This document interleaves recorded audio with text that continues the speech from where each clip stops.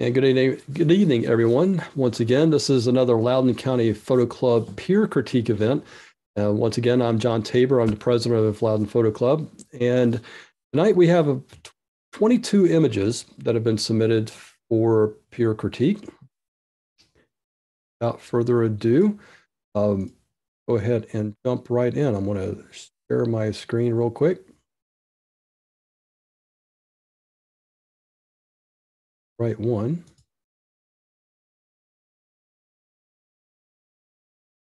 And I want to pick on Fred. Can you confirm that you see my screen?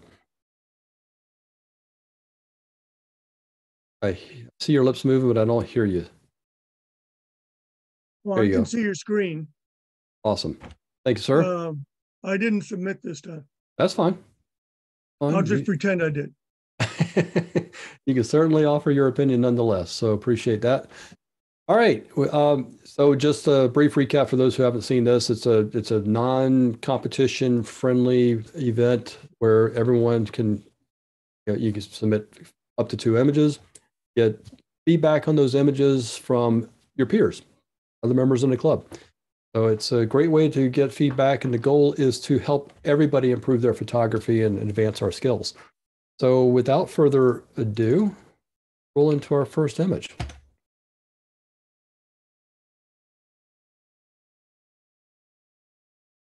Say, John, so I will own this one. This is mine. So let me tell you what I was attempting to do, and I would like to hear from the members.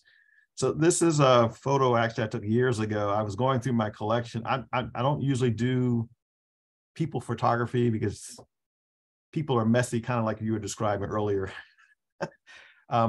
This was originally in color and a little bit wider. I cropped it and turned it into black and white. I just like the look of the girls in the car, the looks on their faces. So yeah, I welcome whatever comments and thoughts people have. Okay. Thank you for that. Anybody want to kick it off?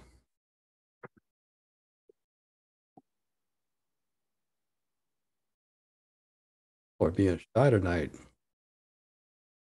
Did they go upside down as well?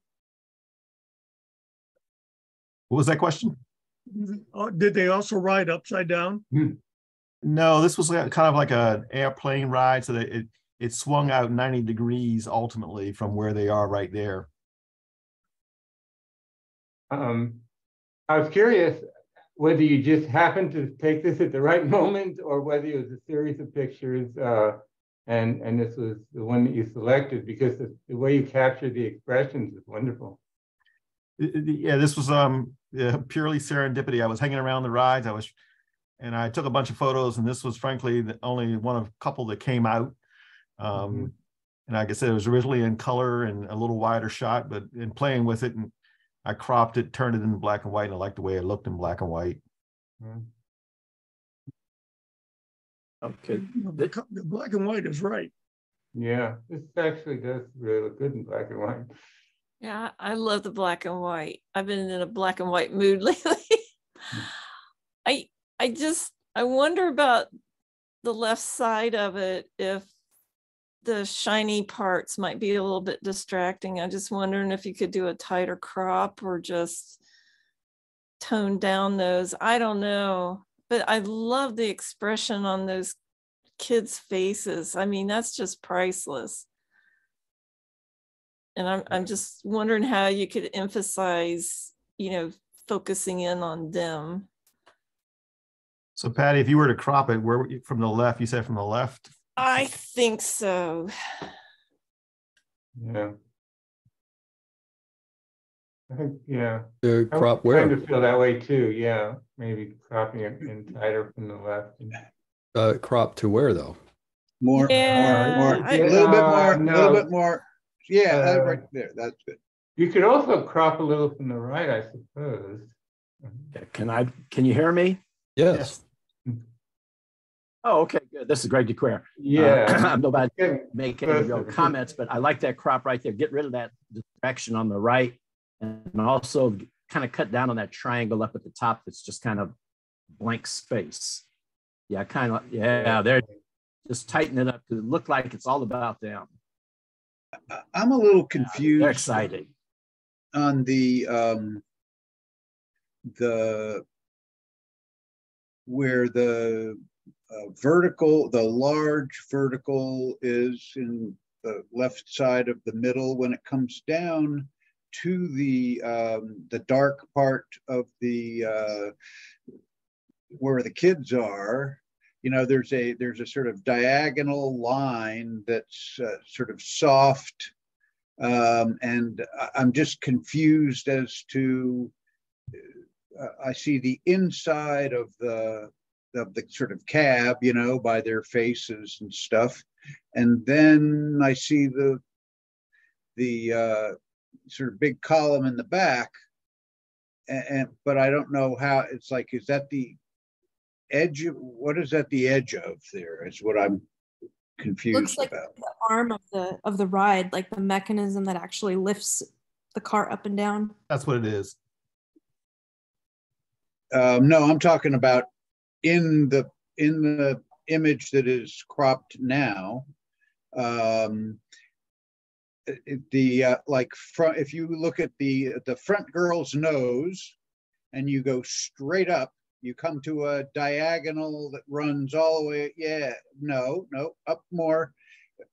Yeah, yep, that one. And if you go and it runs, you know, up to the right and down to the left.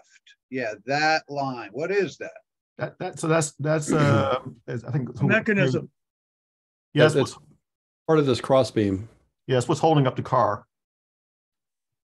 It's a carnival ride, right? So yes. Yeah, it's got all sorts of moving parts and stuff like that. So, and you know, the feedback on a tighter crop is well taken. I mean, you know, because obviously, you know, typically you want to build a frame with your subject, right? You know, so there are all sorts of interesting crops that you could do to really get in there. There's something to be said for the wider crop here, because it does help place the viewer.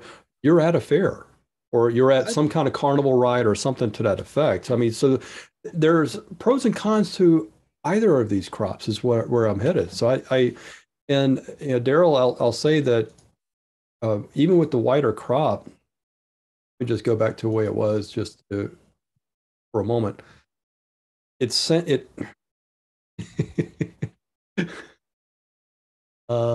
Let's do this. Original, thank you. There.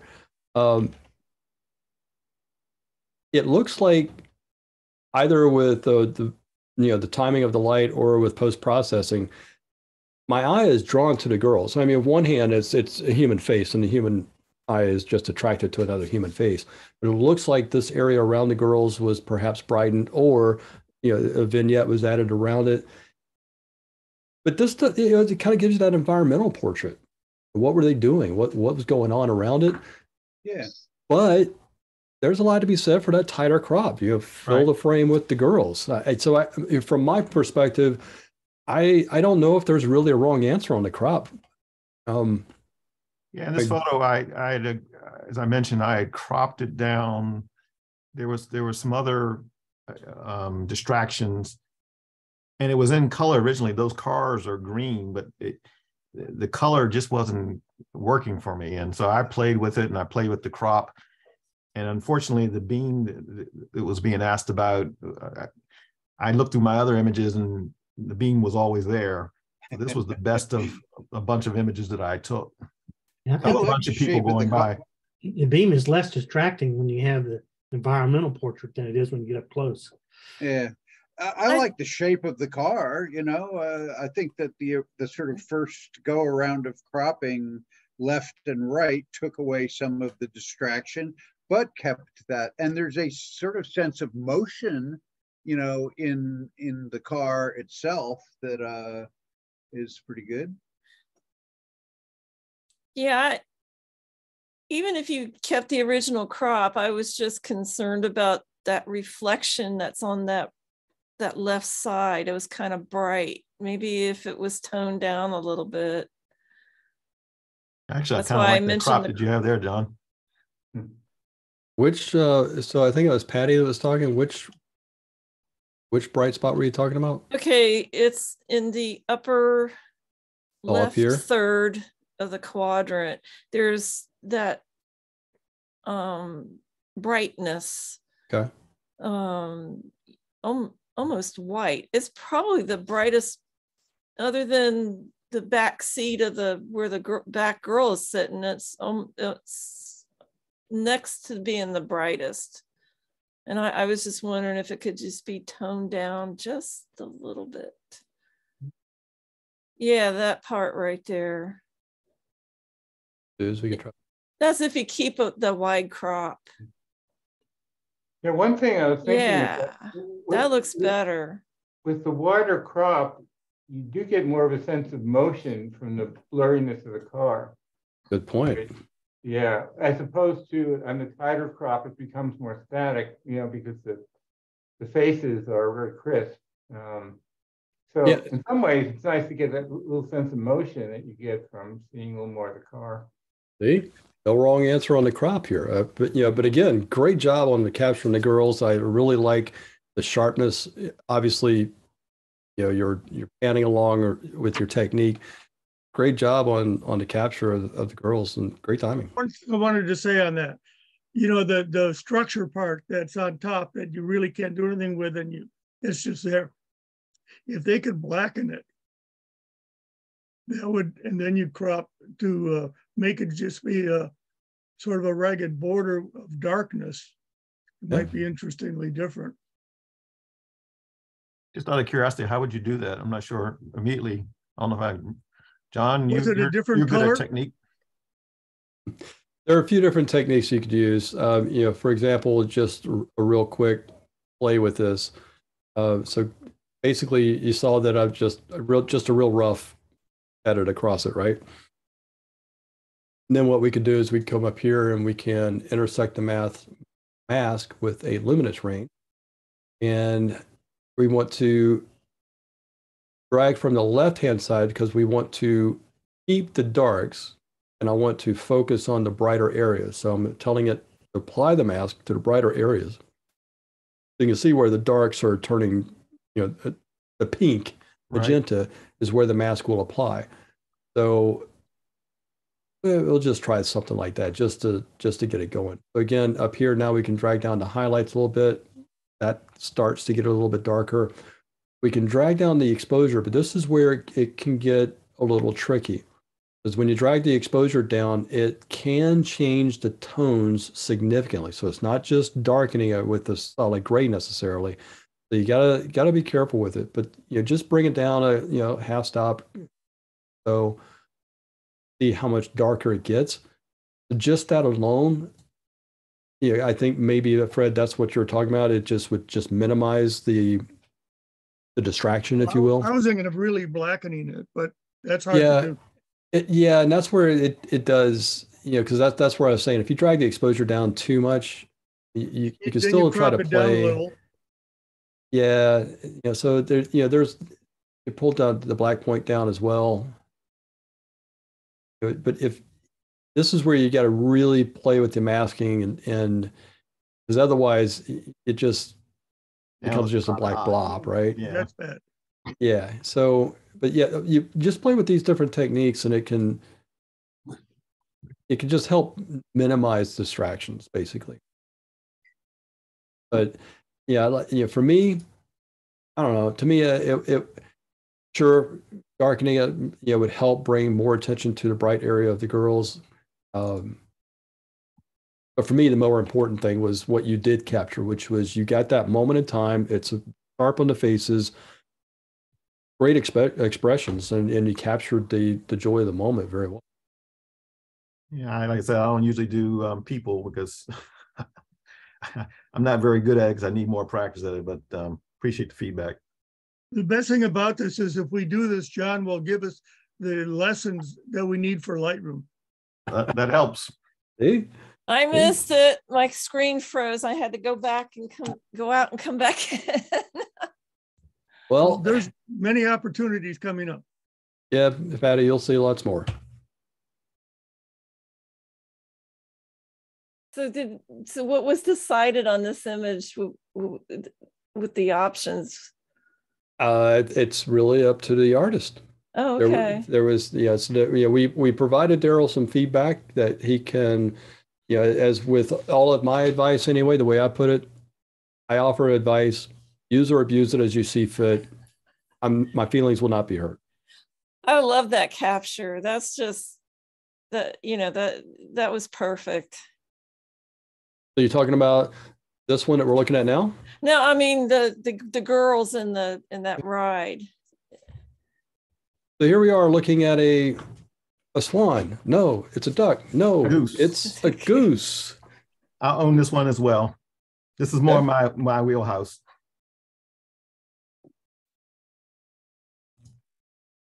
Who wants to offer the first critique? I love the reflection. I think that's great. I would be kind of curious if this were my shot, I might try and maybe bring up the vibrance a little bit or play with the tone a little bit.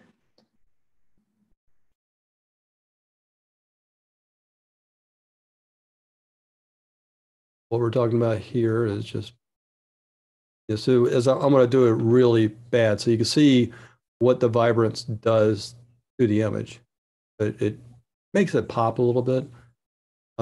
As with all these sliders, you go too far and usually it's a really bad idea. Does he have detail in the black? If you lighten up the black a little bit, it's so black looking, it looks like. So you can definitely see there is detail. So yeah. And again, well, let's put it this way. On my screen, it shows up, yes, there's definitely detail. It looks like the blacks or the shadows have definitely already been raised a bit. They were.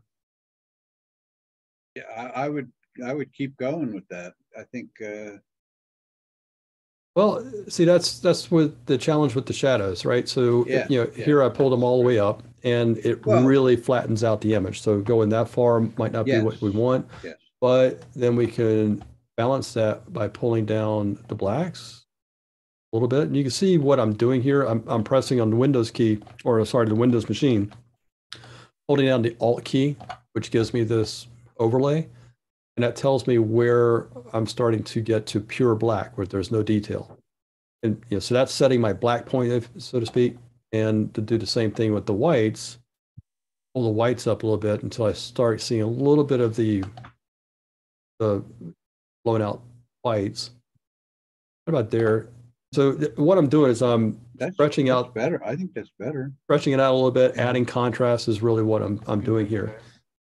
What about adding a little bit of an adjustment brush to adjust the lighting and just the head and the eye? We can do that. I'm going to suggest that on this particular image, when we start doing that, we are probably going to start introducing some artifacts we don't want. Okay. But we could, just for the sake of display. So you were saying to make some adjustments here. Added a brush. What were you thinking of doing to the head?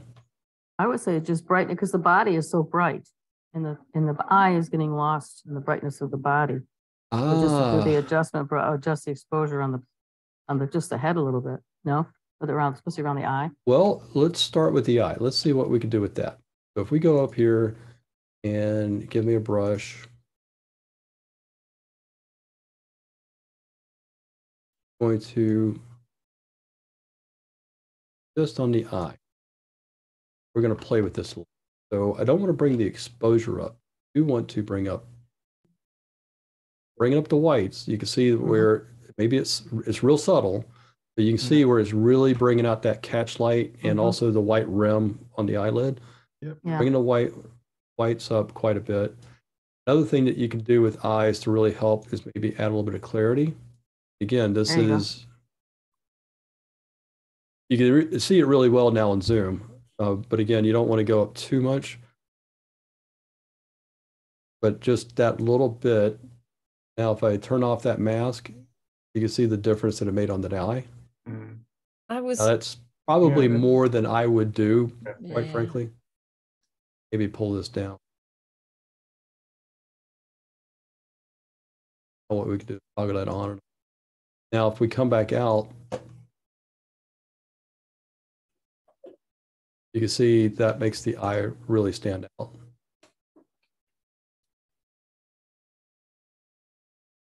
You see where the white around the eyelid, it's a little unnatural at this point. So probably go in and tighten up the brush, the mask just a little bit.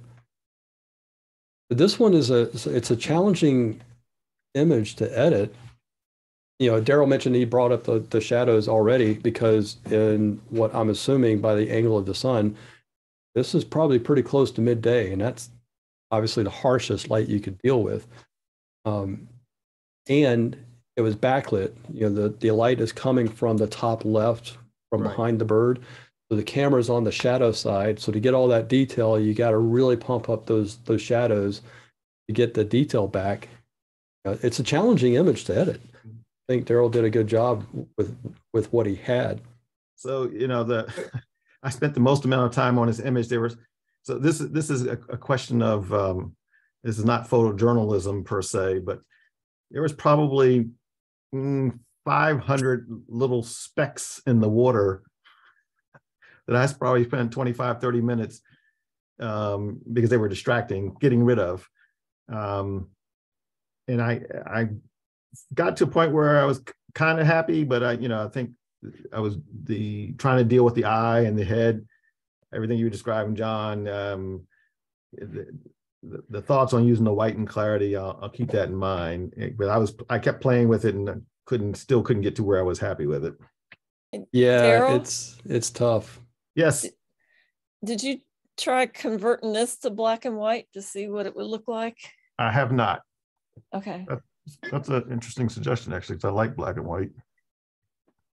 I was wondering what if you try to increase either, I don't know, the contrast or sharpness in the feathers, whether that would help or look strange. I'm not sure.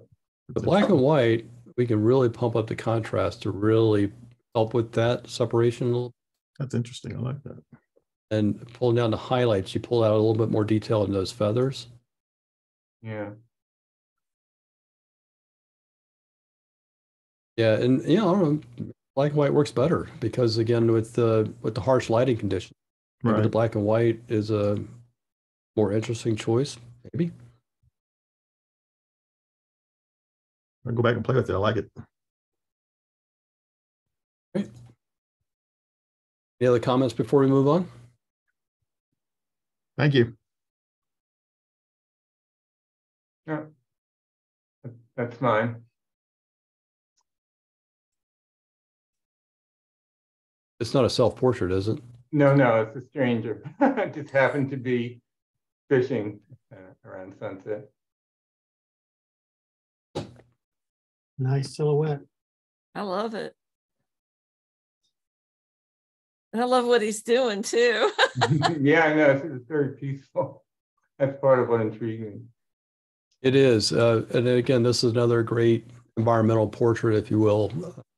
Really gives you a sense of that late, I'm going to assume late evening. Yeah. Just that wonderful golden hour color that's coming in. The things once seen cannot. This big bright spot down here. Might crop out that chair. Oh, yeah. On the right. I'm sorry, crop out which? Crop out the chair on the deck. I don't think you need that. Yeah, I went back and forth on that. I think you're probably Crop right. it in. But, Crop it in. Yeah, keep going past that post. Keep going. Past the post? Yeah, right there. And maybe from the bottom up above that stump. Oh, yeah. Up above that stump on the bottom. See the stump? Yeah, bring it up right there. There you go.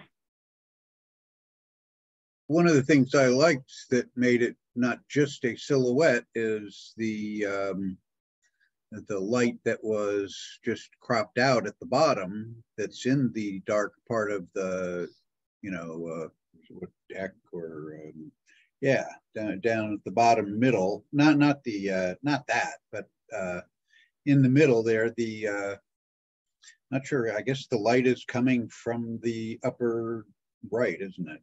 Yep. That's kind of a nice, it adds a depth dimension. Well, there are other ways to deal with it. Yeah.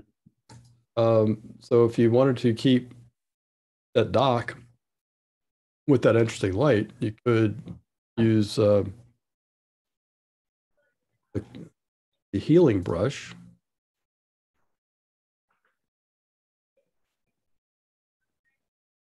It could disappear.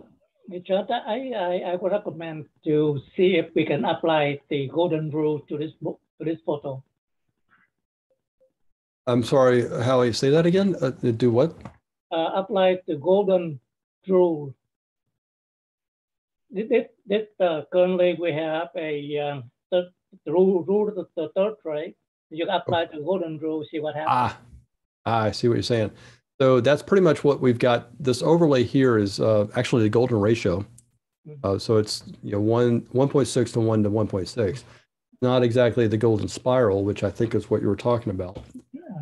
Correct? Yeah.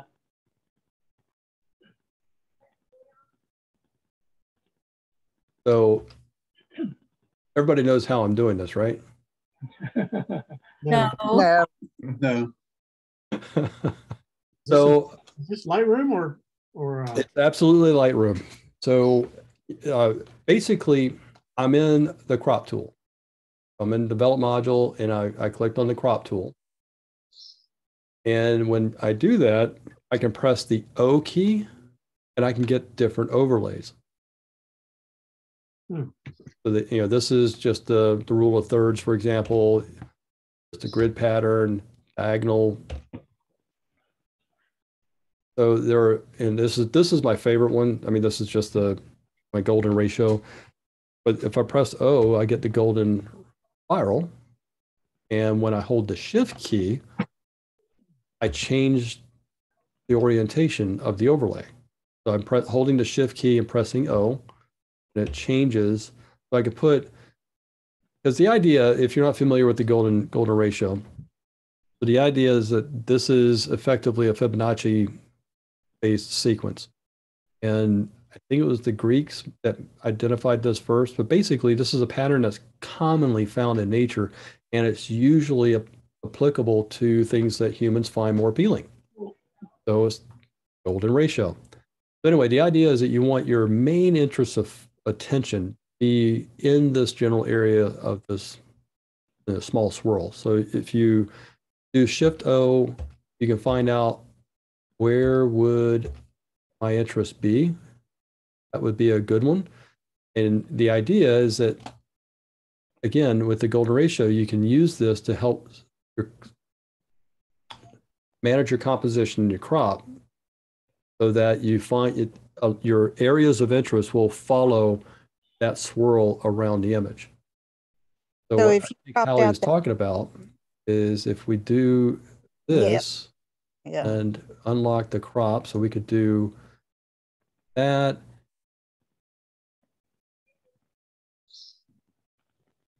So now you put that overlay on it, you can see how it can help you with cropping and managing your.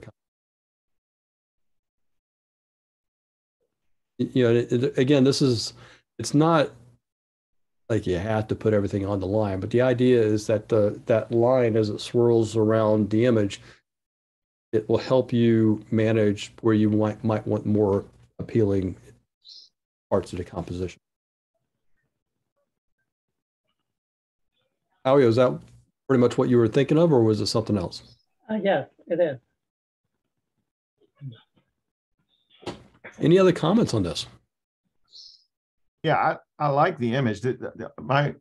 What I would suggest is that my eye keeps getting drawn to the bottom left corner, that squiggly line, black line, and then I see where the pole's in the water, but it leading out, and then I think it's where the line enters the water, is distracting to me. And they're underneath the pier. I know stuff in the water. So, I mean, I think the focus for me is really on the individual, the rod, the waves in the water. I'm getting distracted by the black little squiggly line from right there, along there out to that puddle. It follows to the left, almost by the pole there. Yeah, Daryl, I'll tell you, I am also one of those people that have no problem with cleaning up foam and other distractions on the surface of the water. This one is kind of isn't that the reflection of the rod? It is. It Oh, is is. it? Oh. Yeah. So that's where certainly you could eliminate it, but it would kind of it runs the risk of ruining the reinforcing the calmness of that water and the reflection of that rod. Yeah, because I couldn't tell if it was the rod until you said it was a rod. Yeah. So when you zoom in, you can certainly see, you can even see the reflection of the fishing line. Okay. Pretty impressive. What's the stuff in the water by the pole on the left? Is that part of the? As probably just like grasses and stuff okay. like that. All right. And that's one of those. I'm sure that Daryl, if this were your image, you would have spent half an hour just way too much time cloning those out. I'm with you, my man. I'm with you. I love the image. I think it's a fantastic moment that was captured, and I like the silhouette, almost monochrome feel to it. Thank you. Oh, that's also mine.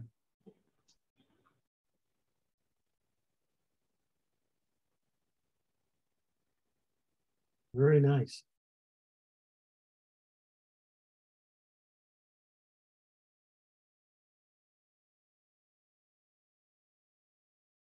Yeah, something about just the shape of it, and then I worked to isolate it from the background. But so, how did you isolate it? Well, it was shot kind of with a wide aperture, so it didn't have a lot of depth of field to begin with. So the background was kind of blurred and sort of and mostly green tone, so it was somewhat easy to mask it out. And then I just blurred it some more and darkened it to isolate the flower even more. But basically, it was sort of blurred and masked. But it was, as I say, it didn't have a lot of depth of field to begin with, so it wasn't that hard to isolate it. I love the backlight coming through the flowers. It's really nice. These tiger lilies by any chance?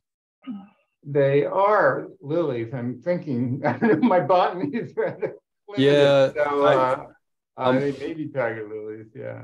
I say that because I know we've got some tiger lilies in our yard, but ours, same bud format and shape and everything, but ours are orange. Mm. Yeah, they got the spots and everything in it. Those may be Tinkerbell lilies, possibly. Peter Pan joke. Never mind. Yeah, I hear you. So that one of the things to look out for on high contrast images like this one is chromatic aberration. And I didn't really notice it much when I zoomed out, but when you zoom in on it, you could probably see a little bit of the blue tinging right along the edge of this white petal. That and on other parts, and it's interesting, just tell you what, when you start digging into the physics of this stuff, it can really take you down a rabbit hole. So on one side of your object, the aberration will be like a blue. The other side will be a green or purple. Or it'll be like green on one side and magenta on the other. Yeah, aren't they like chromatic opposites? Exactly. And that's because of the way that the light splits when when it's coming through the aperture, and actually it's bending around that sharp edge of your subject that's in the image. And it's just really interesting physics. It's really easy to fix if one were interested. And you just come down to detail in Lightroom and that lens corrections. The lens corrections, go to manual, click the eyedropper. Put it over that little blue right there, click, and it almost completely disappears.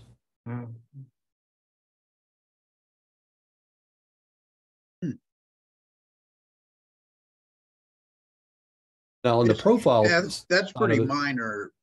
It was very minor. Chromatic aberration. I've had, well, it depends on your lens too, but I've had some that was really like. Now this is and Jack, I think you were the one to mention the backlighting on this subject. Chromatic aberration really rears its head on a backlit high contrast subject. Definitely, yeah. So this one, again, this one looks like it was taken in the bright of the midday sun. Yeah, it was. And I'm wondering, okay, I see what's going on here. So I'm going to play with this one for just a bit. I haven't done any editing on this before just now. I'm just going to try an experiment. I'm just going to take a brush. And I'm just going to highlight some of the brighter areas of the petals.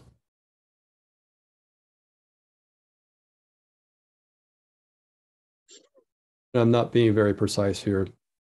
You know, if this were something that I were trying to edit for a portfolio, the time spent on the detail of the mask would be well paid. But anyway, so now that I've highlighted the brighter areas, if I bring down the highlights a little bit, it helps balance out the exposure. They're still brighter than the rest of the image, but it's cut just a little bit. You know, You're bringing down the highlights. Yeah, bringing down the highlights just a little bit, not a whole lot. So now that we got that there, let me just turn this on and off. So there's the original, you know, with the mask. It helps balance out the exposure just a little bit. Makes it less obvious that it was bright, harsh midday sun. I was thinking the backlit quality, there was a certain almost translucence to the image without it being blown out. I thought it was pretty effective. Yeah, I mean, all the details there. You're absolutely right. You know, there is no lost detail at all.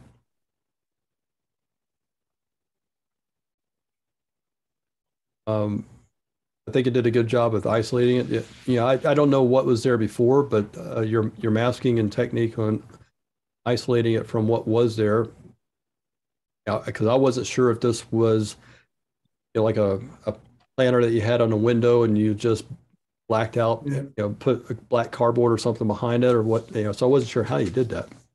Actually, it was taken in a botanical garden, and there's a pond there, and there are lilies growing on the pond. But the background originally was actually mostly just sort of some green vegetation, which was, as I say, somewhat blurred to begin with. So no, it wasn't. And it was, the sun was coming from behind, as you're saying. But no, it was taken in a natural setting. It wasn't. And then I just kind of masked out the background. It took me a little time to do that, but and then sort of masked it out and basically blurred it some more and darkened it. That's how it ended up looking the way it does. So you talk about a natural setting, right? Yeah. So my mom wanted, she's got a yard full of flowers, one of her passions. And she wanted to start taking photos of the flowers, you know, because they're pretty. She spends that time and energy making them pretty. So she wants to take pictures to remind herself of them. He was asking, you know, what can I do to make them just look better? Because they're always so cluttered. So I went and took some out of focus shots of greenery and printed them large so that she could prop them up behind the flower and then take a photo of the flower with everything guaranteed to be blurred out behind it because it was just another photo that had been enlarged. It's one of the tricks that I picked up people that do flowers a lot more than I do. Any other comments? Nice photo. I'm even more impressed now that I heard what you got to go through in order to deal with the background.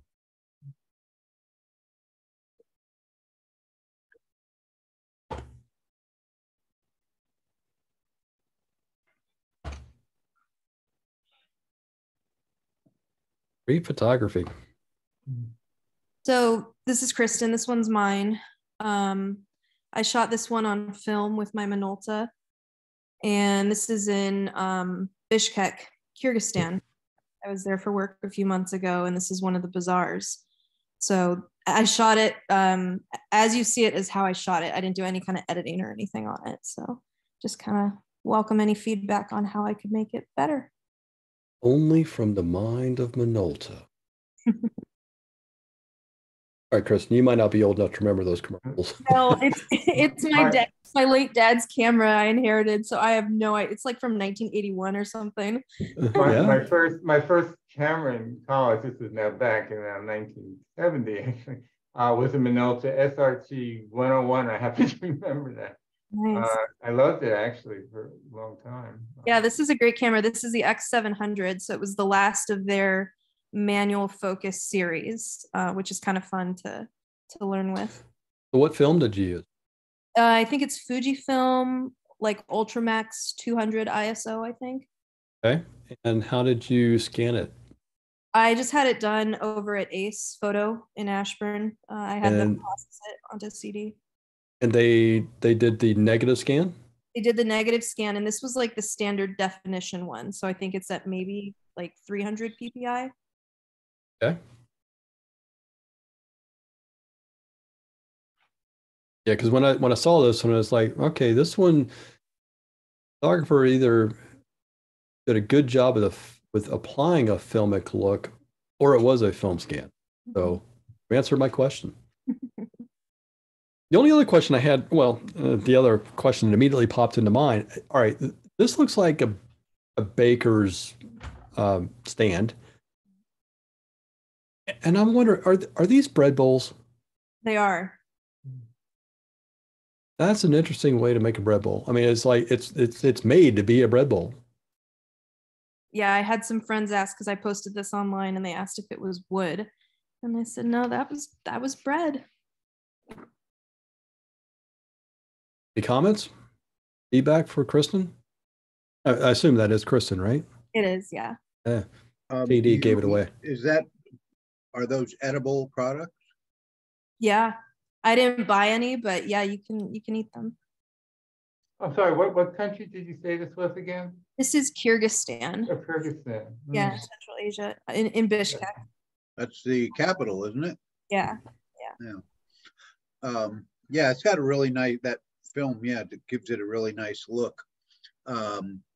Given the location, I guess, having a little more light and on the people themselves and what they're wearing might have been additional fun, on the picture. Without, I mean, obviously the star of the picture is all of the breads, but the people can be interesting too. Yeah. Yeah, see, that's the challenge with film scans, and I've done a few of them myself, is there's only so much you could push to scan.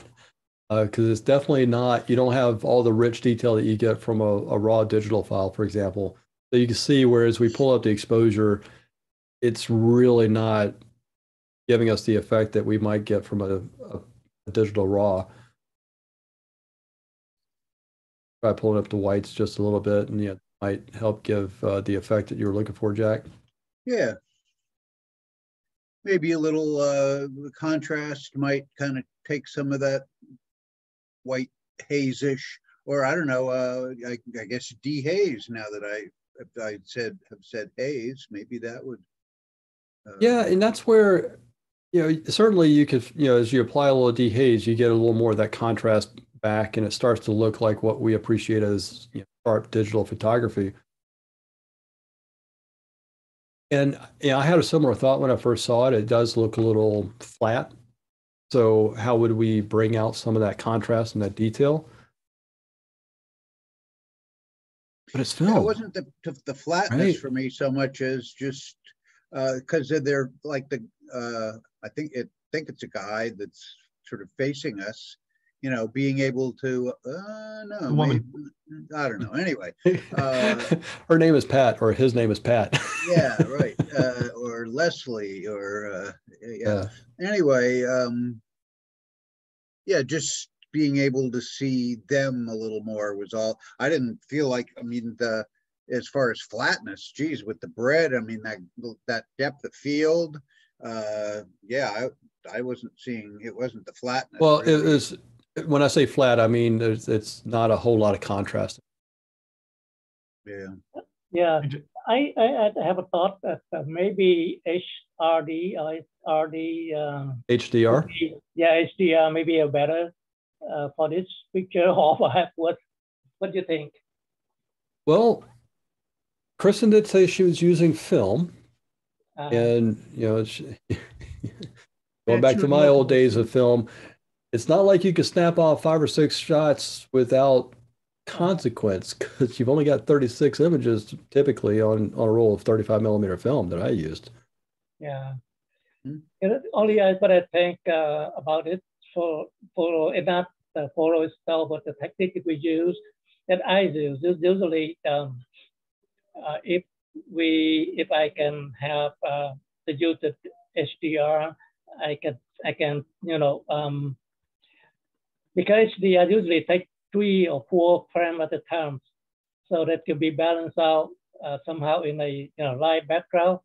But that's only my experience. So yeah, and Howie, what I think you're one of the things that you would benefit from that technique here was that bright background, because the real subject here are these interesting vendors selling their goods. So how do we focus the viewers' attention on those really interesting bread creations and the vendors? I was going to suggest maybe cropping from the left some. We could try that. The person walking by, I think you could probably crop in, a couple of inches to where the bread, in. It's right there, and you now have the focus on the individuals and the bread. Yeah, and we still got this bright area back here in the back as a challenge, because again, that human eye is attracted to bright parts of your image. Tone down the highlights and the whites, maybe some. We could try that. Again, we're dealing with a film scan, so there's losing the guy over on the left has now the picture is a bit more static. I mean, yes, he is only, we only see half of him, but it's more like an icon of movement and sort of environmental cues. There's somebody walking by that, because there's almost a sort of motion effect from the repeated circles that start in the bottom right and progress across the image. There's almost movement in that, and the guy is sort of, it's like echoing it or resonating it in a way. It sort of adds a sort of dynamic quality to the picture, like there's something going on. So he does, I assume it's a guy, he does add a bit of a street photography element to the image. I'd almost go back to the cropping. Took the guy off on the left and bring the top down. I'm not sure you need all of that top. I think you could come closer to, bring it in, lose some of that top. I think you could, yeah, right. Bring it down. You could lose some of those images, those bread rolls at the top. We could. Yeah. I just think it focuses more on what's going on in the scene. It takes out that ceiling there. Yeah, we want to be careful to leave a little bit of breathing space around. A little breathing space, yeah, that might be a little too far. But I'm saying, yeah, that ceiling is too much. Yeah, there you go. Yeah. I would highlight their faces a little bit. Yeah, I was thinking the same thing, that your eye gets drawn to the bread baskets because they're light, and the people are dark, so they run away from them. And that's the challenge that we were looking at earlier, right? So if we bring up the exposure, you start to lose the blacks here, because again, it's a film scan, folks. I mean, it's not a raw file by any stretch. Just not highlight the faces. Yeah. You could. We could, and let's give that a shot. Let's see how that looks. Yeah. I want a new brush. Yeah, to me, the Yeah, targeting original, them, then Right. you reduce that whole hazy effect. Yeah, so you can bring up the whites a little bit, but again, this is a case where if you start to bring up the exposure, you really start to wash out the skin. Mhm.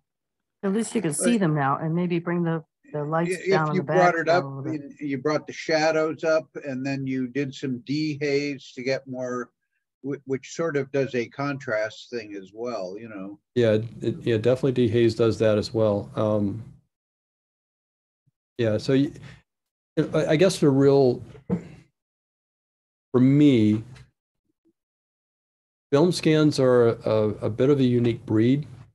I mean, you could certainly do like high resolution drum scans of digital or of negatives and get really highly detailed TIFF files that would really help you with the push and pull of this. But again, it's what's in the negative, and there's only so much that you can pull out of that negative, deal with in digital processing. Yeah, as far as the dehaze on this one, I don't know. I could go either way. I kind of like that filmic look. And when we bring up the dehaze to bring back that contrast, it certainly gives it a more modern. It looks like it was created with a more modern digital camera. Yeah. I mean, there's nothing wrong with it, but maybe Kristen was really going for that filmic look. It says, "Look, this is old school photography here." Yeah. I guess where I'm going is I'm not sure there's a really truly correct way to process this one. And the only thing that I would be careful about might be white balance. That John, would be just a little bit too blue, but what would happen if you sharpened it just a tad? And I think that might help with the individual person. with sharpening, just plain old sharpening. Yeah. So if you did, just isolate the. Yeah, sharpening probably isn't what you want to do.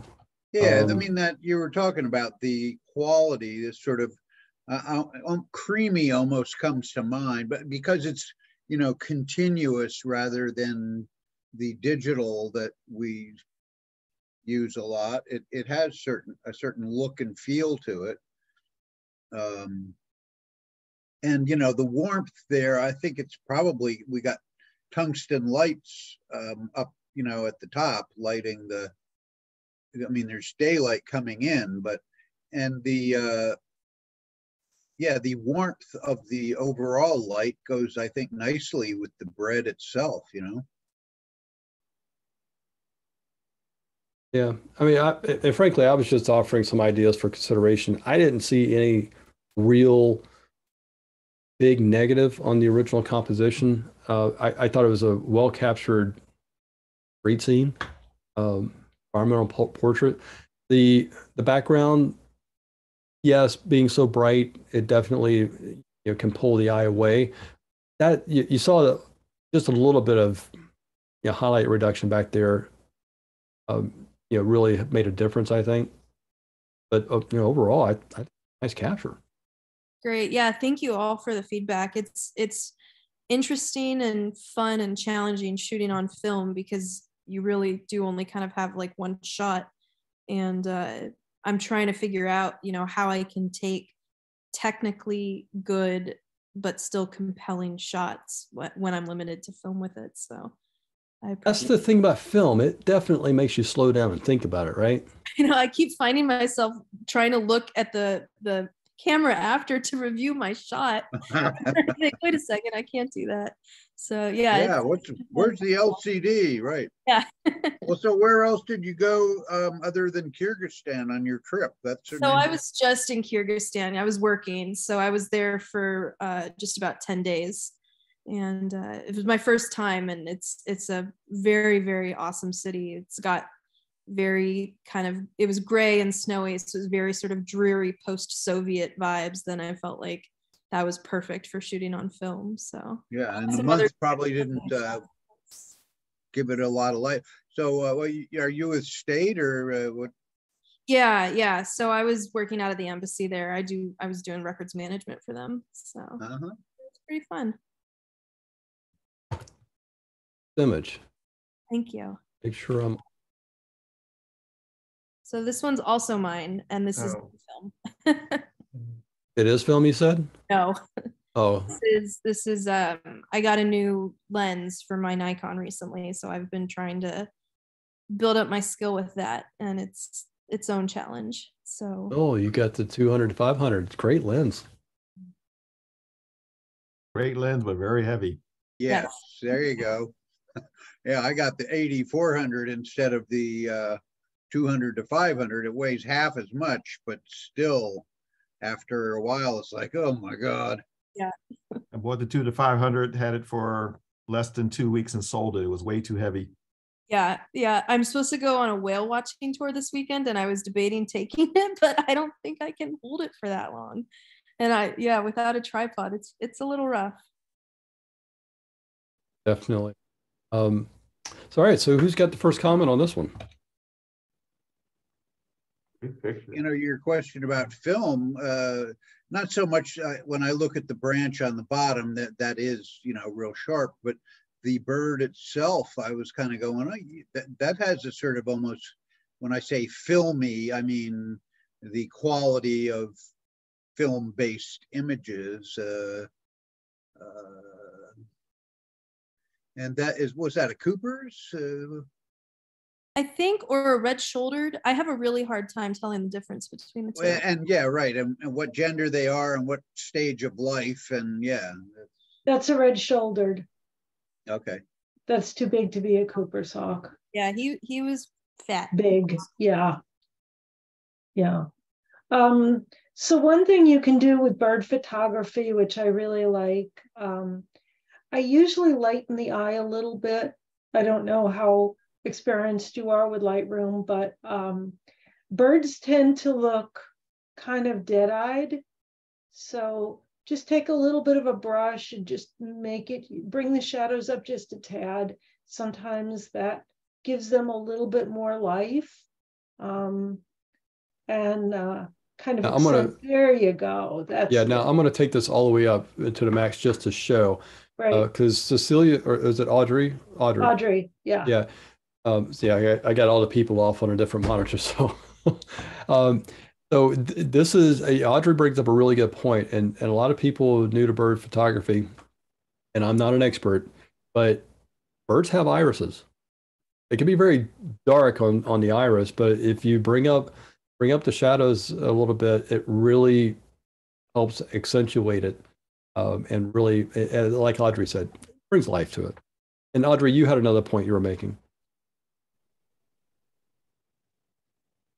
Oh, yes. The other thing that I do with bird photography, which not everyone does, is you can use Lightroom to select the background hopefully it'll pick up the background and not the bird, and desaturate your background a little bit, because it's got leaves, it's got a lot of stuff. And sometimes if you select the background and desaturate it a little bit, it'll let the bird, invert it. There we go. Yeah. And then desaturate it a little bit. Or first thing I'm going to do, try to recapture a little bit of the tail. Yeah. There you go. Yep, that's good. Now this is not the perfect mask, folks. It's just quick and dirty to illustrate. So you were saying to desaturate? Desaturate it a little bit, and also take the texture down a little bit, and maybe play with the clarity a little bit, decrease it, because the focus should be on the bird and not the background. So you want to try and bring that down. Yeah. Now I'm doing this just to help illustrate again, because not everybody can see the monitor very well. But the idea is just grab the slider and take it till you see it having an effect, and then undo it a little bit. Yep. And then look away for a couple minutes and then come back to it. Yep. And you just have to play with trying to bring the bird out of the branchiness. I mean, unless you want to spend hours messing around with trying to get rid of some of those branches, you know, the more you can bring it out, the better. I think I would be tempted to see if I could lose the leaf, you know, right by the head. Put like putting sky in there in its place. Yeah, that would be a challenge, I'll tell you that. Well, I mean, I've done, it's just at the edge is where the real challenge is. And I do it in Photoshop, and I kind of do it manual and like the hard way probably, but just because it would, you know, in that part, that's sort of the key part of the bird, you know, the head, that profile, the beak, and so forth, and the leaf kind of steals some of that, but true. Yeah, I was just saying that yeah, Photoshop helps definitely, because you don't have the edge masking tools in Lightroom that you can get in Photoshop, and making sure that this mask edge along the head is catching all the feathers the right way. Make it look natural.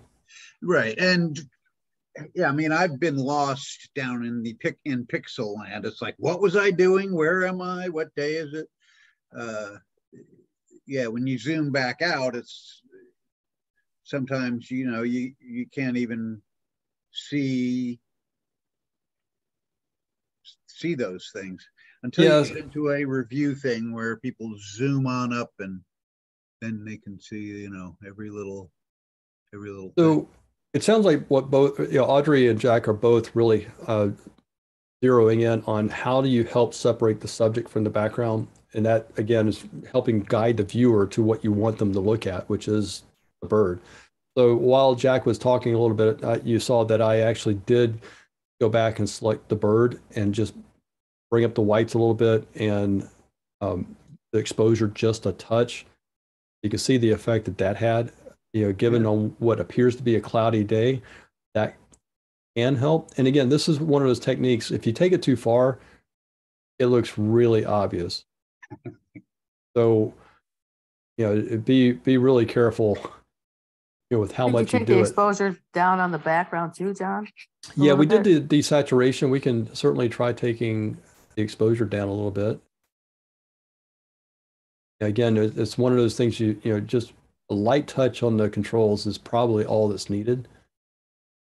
Yeah, because it'd be easy to make it into a pretty gloomy day if you're not careful, you know?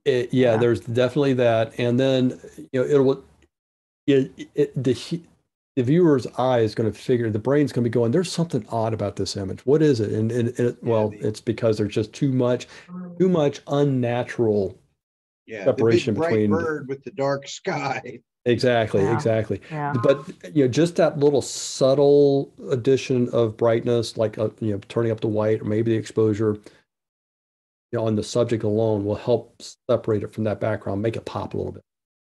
I'm going to be the crop police. I think it needs to be cropped from the left. Take out that big tree. Yeah, that could help. Take out that big tree. Yeah. So if we made this I think this is a 1-to-1 crop is what it looks like. But if we start with this just to play with it. Yeah, because it draws your eye to the bird and the background goes away a little bit. And you know, Kristen, I'm going to tell you, what Nikon do you use?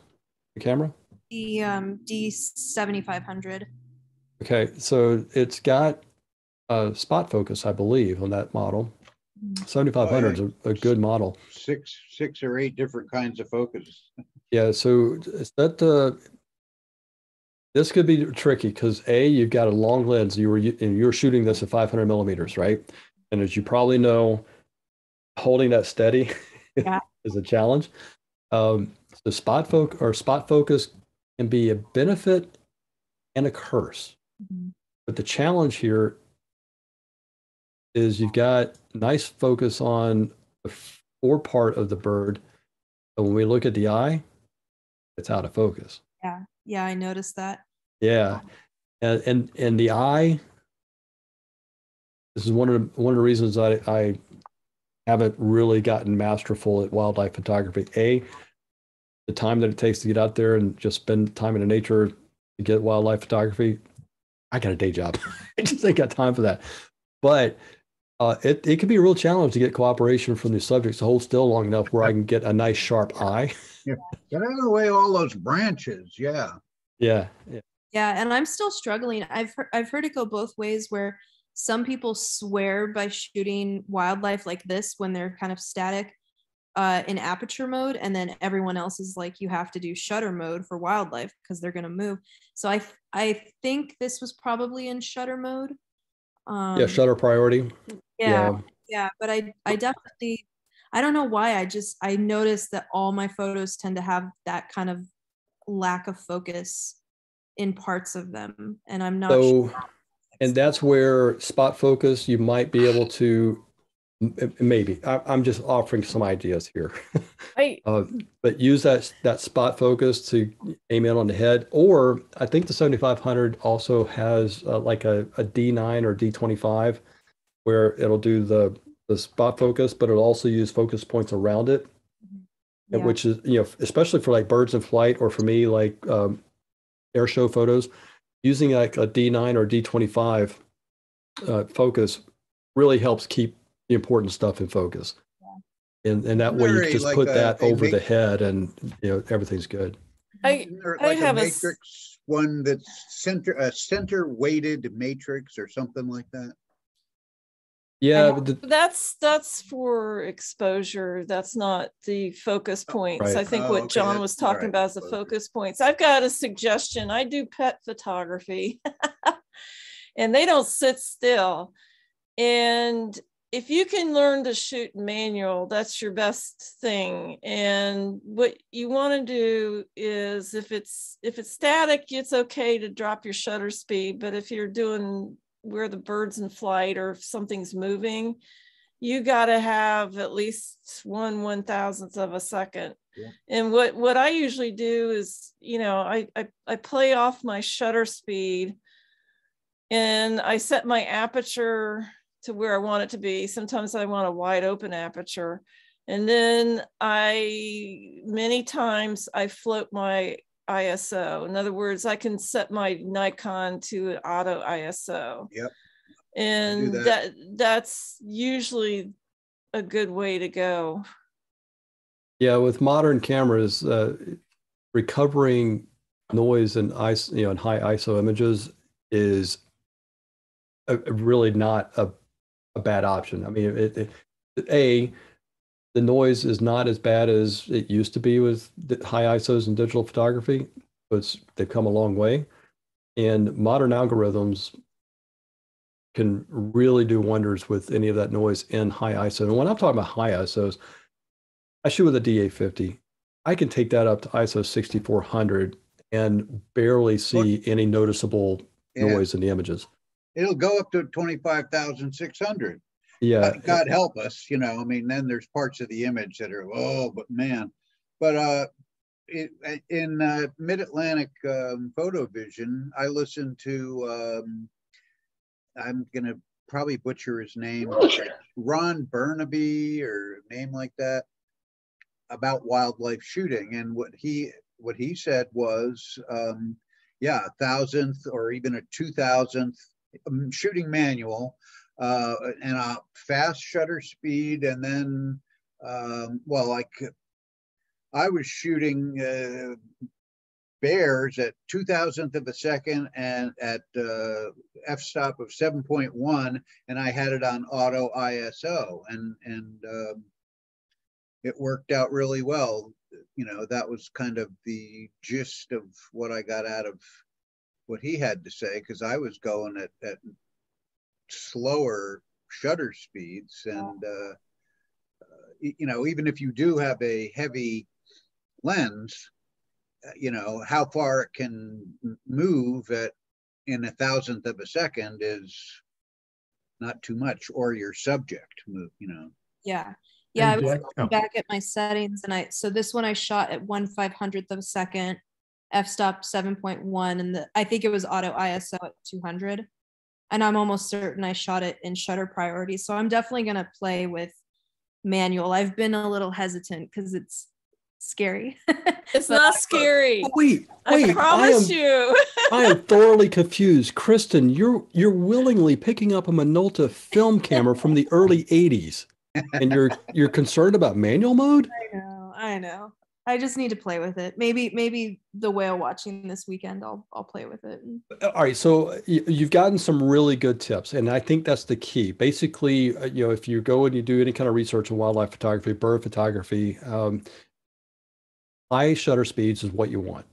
And I tend to agree. When you get up above like 1/1000th of a second and maybe even higher, that's where your sharper images are going to come. Because much of the softness in wildlife imagery, at least for me, is technique. I'm not able to hold the camera steady enough as I'm panning or as I'm using that 500mm lens to zoom in on the subject.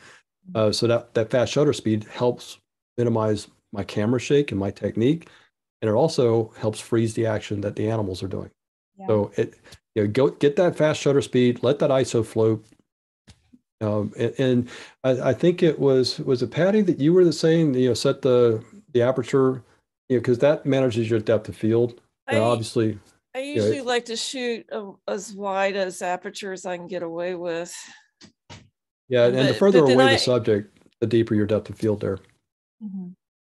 I do a lot of birds, small birds in particular, and usually use 1/2500th of a second to 1/3200th of a second, f8 with a floating ISO.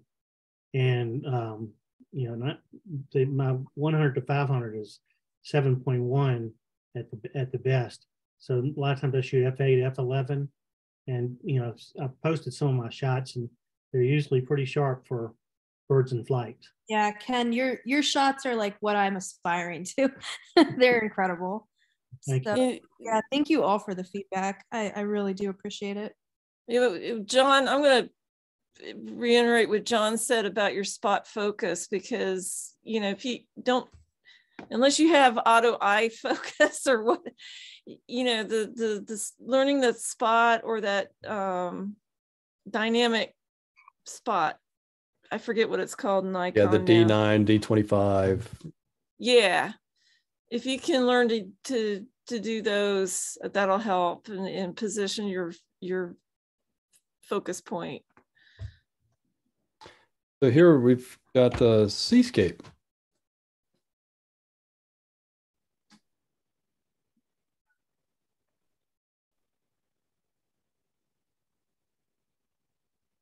Moody. Definitely. Dramatic. Yeah, I like the play of the sun off the surf coming in. I mean, the reflection of it. Was this Outer Banks, John? I don't know. Oh, I thought I saw your. Yep, not mine. Oh, okay. John, this is Audrey. I think the main beams are kind of bullseyed. I would probably crop it a little bit so that it's a little off. You know what I said? Yeah, that seems to be like right bullseyed. I would probably pull it one way or the other to, yeah. I get rid of the bright spot up to the edge too. Yep. All right, Yep. Which one are you looking at? This one? Top or right? Patty, was that you talking? Who was talking about the bright spot? I was, because it was like right at the edge of the frame, and my eye just went there instead of the beams coming through. Oh, you're talking about at the top? Yeah. Okay. Yeah, so bringing that crop down from the top kind of help minimize. And lift the horizon just a tad on the right, because a little. Well, you think, huh? Oh, look at that. Not much, but it was there.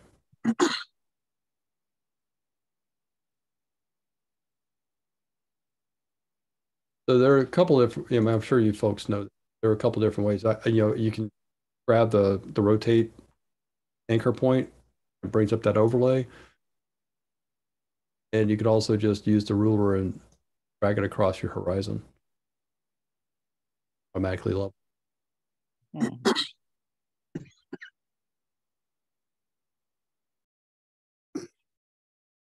Right, any other comments? This is Doug. I think, what if you highlighted those waves in the middle through a either a small, or a brush could do it, and then try to bring up the whites on those? That's one of the ideas that I was thinking of as well. I want to try a different technique here. So I'm going to do radial. Yeah, I'm going to do this.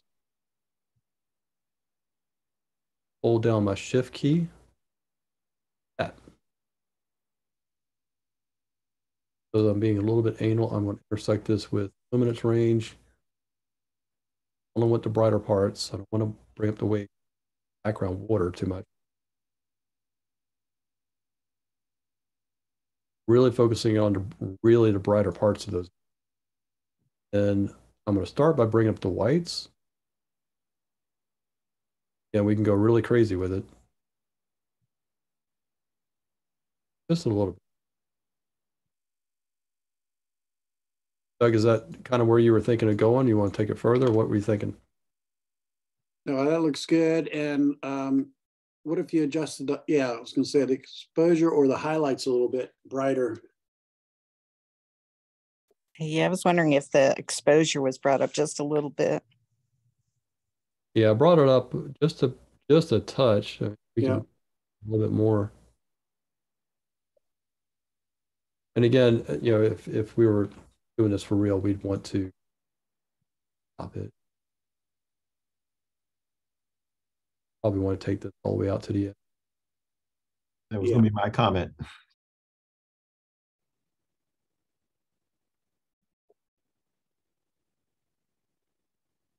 What about light vignette?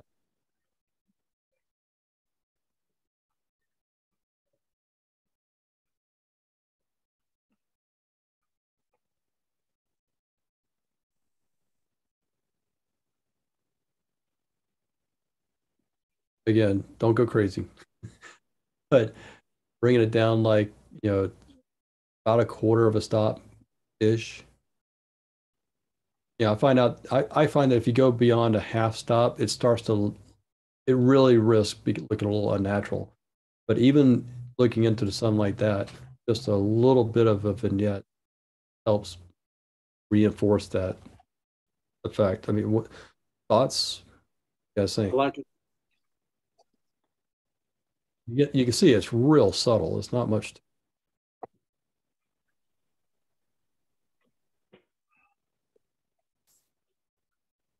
So what about this foreground? I was wondering if you warmed the white balance a little bit. I don't know if that would. Okay, so how would you go about doing the white balance? Well, move it a little bit toward a little bit warmer, less blue, I guess. So you're probably looking up here in the sky where there's a lot of blue. Well, also the sand and ground a bit. There's a blue. I guess there's a bluish tinge to the whole thing, which may be the intent. But I was just curious what would happen if that was warmed a bit.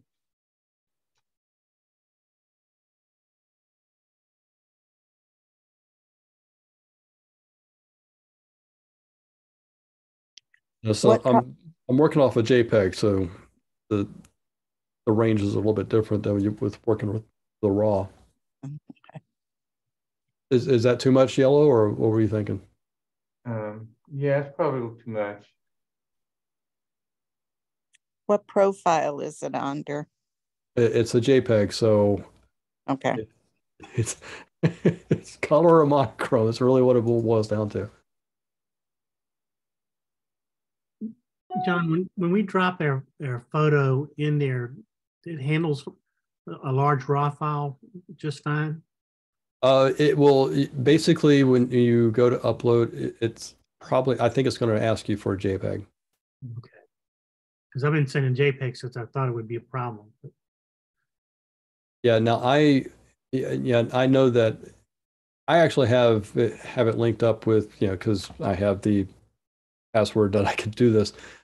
I actually link our photo club submission galleries with Lightroom. So I just drag my images in it and hit publish.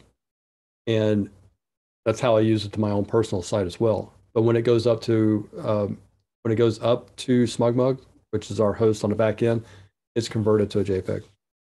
Okay. John, So go ahead. I was looking at the image. Maybe again a tad bit of clarity, a sharpening.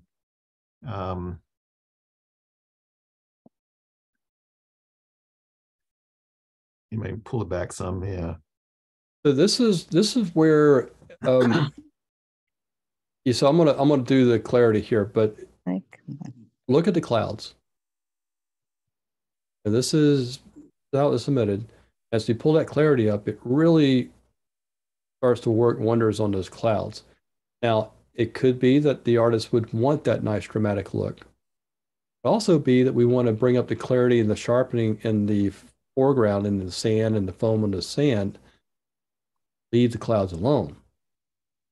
So that might be a case where we go and say, give me the sky. Select sky and then invert. Yeah. And that way you can play with them separately. Yeah, so Lightroom generally does a good job of selecting skies, and then we can invert.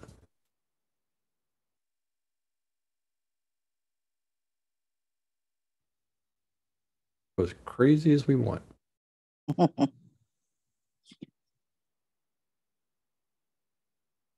So I was thinking about this one, maybe a bit more of a panorama, like a 2:1. Yeah, that top bright part keeps pulling my eye up. Yeah, I mean, you could play with this one, and this is one where it's like maybe 3:1.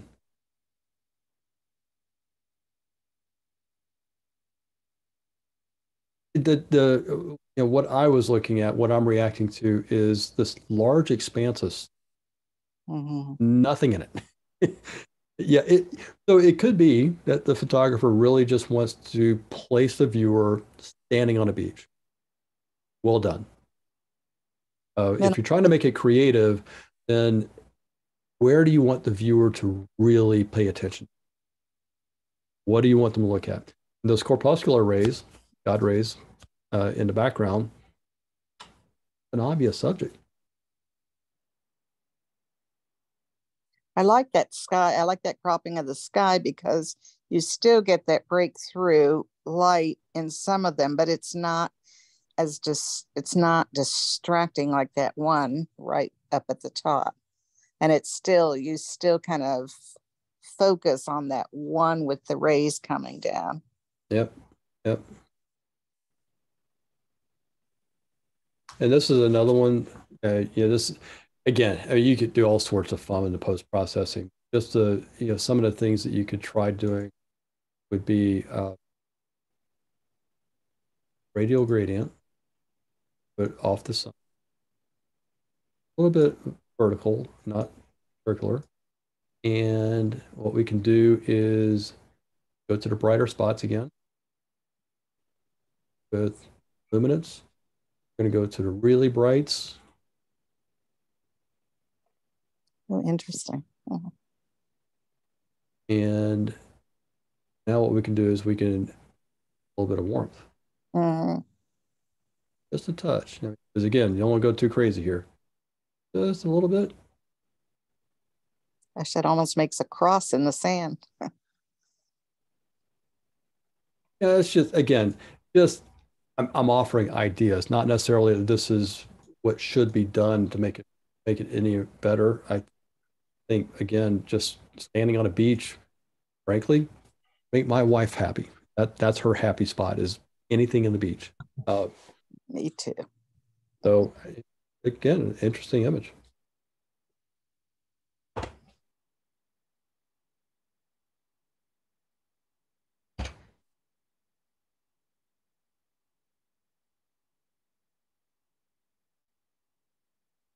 at the first thought. Like the highlights are kind of blown out. Yeah.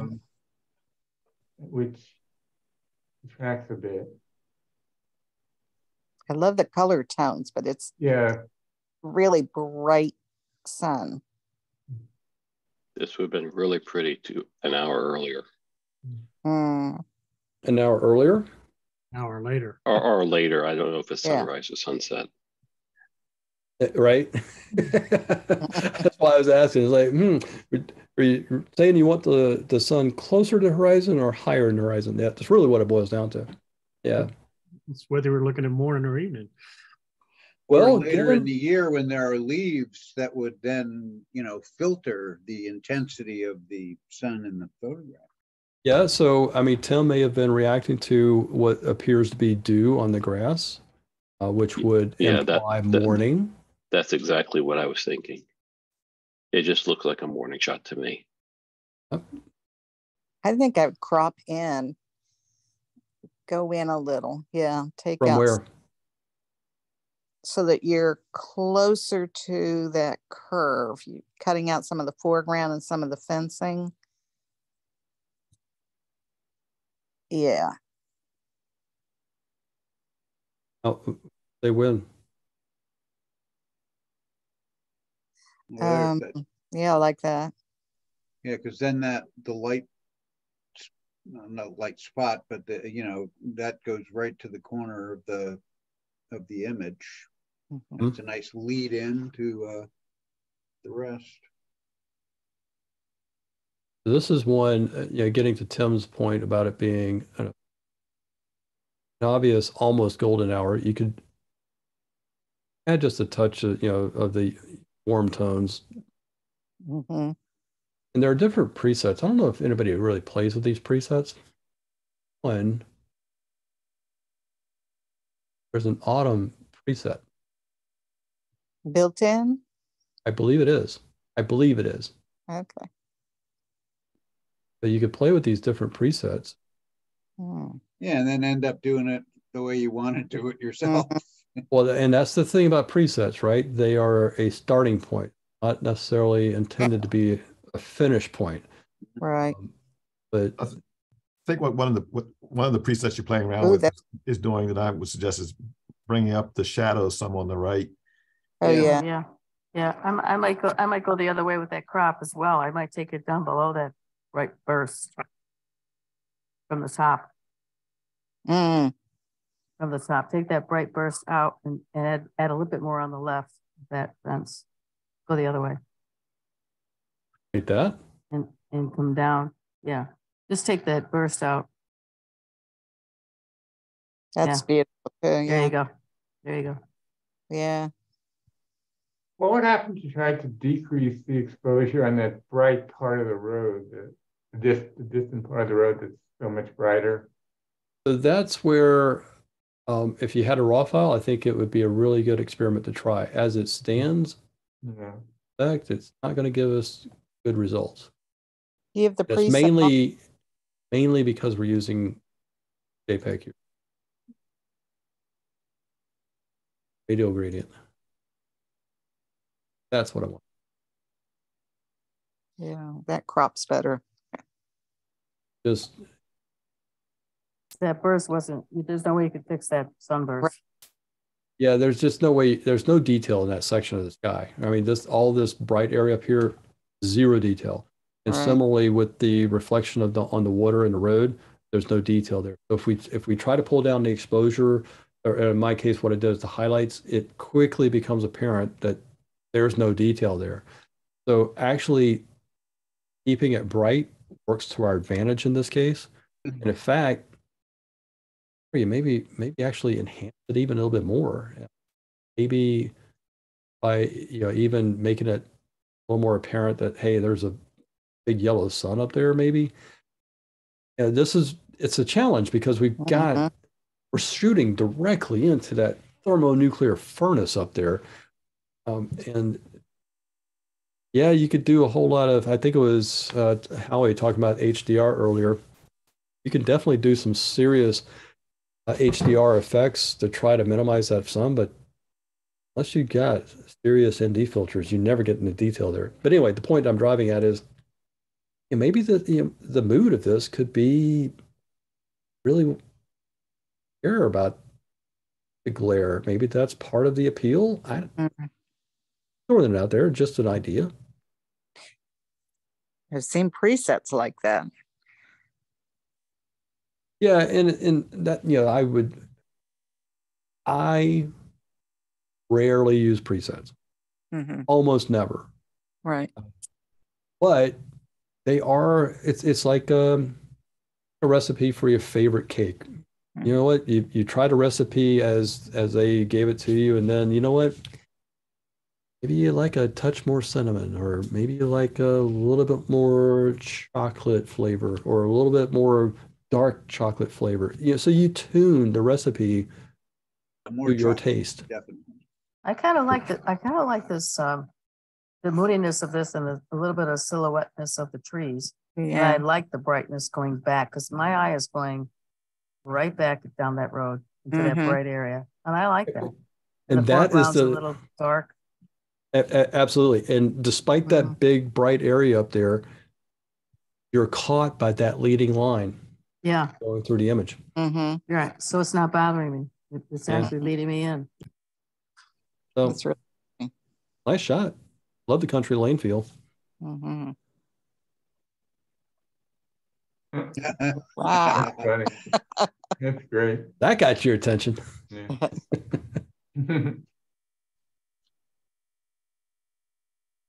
Is this a relative?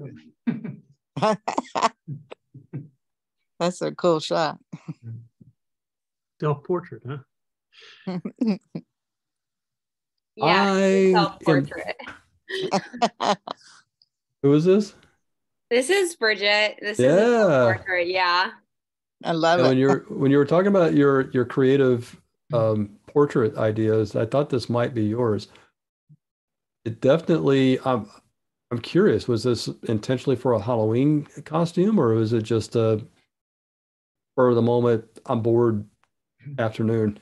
No, like the last few years, I've gone into creating like kind of creative makeup looks and props and stuff. So I'll go to like the dollar store or the Halloween store and just pick up some things. So over time now I have like 3 huge bins that I use for like different collections for my photography makeover kind of things. So these were just some of the things. So it's a wig, and then the rest, I think the bow I got at a dollar store, but I like sprayed it with fake blood from the Halloween store, and then the rest is kind of like the dollar store with the during Halloween time, the black and white kind of thing over myself was like I kind of ripped it, and it was supposed to be decoration for Halloween stuff, but I kind of sprayed some bloody stuff on it, and Hey Bridget. Really? Bridget, are you familiar with Lens Culture?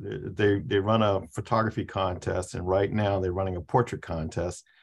If you go out and look at their portraits that people are submitting in past entries, this is kind of the portrait, kind of, at least from my opinion, this is the kind of stuff they go for. So if you take portraits and you like portraits, you might want to go out and take a look at Lens Culture.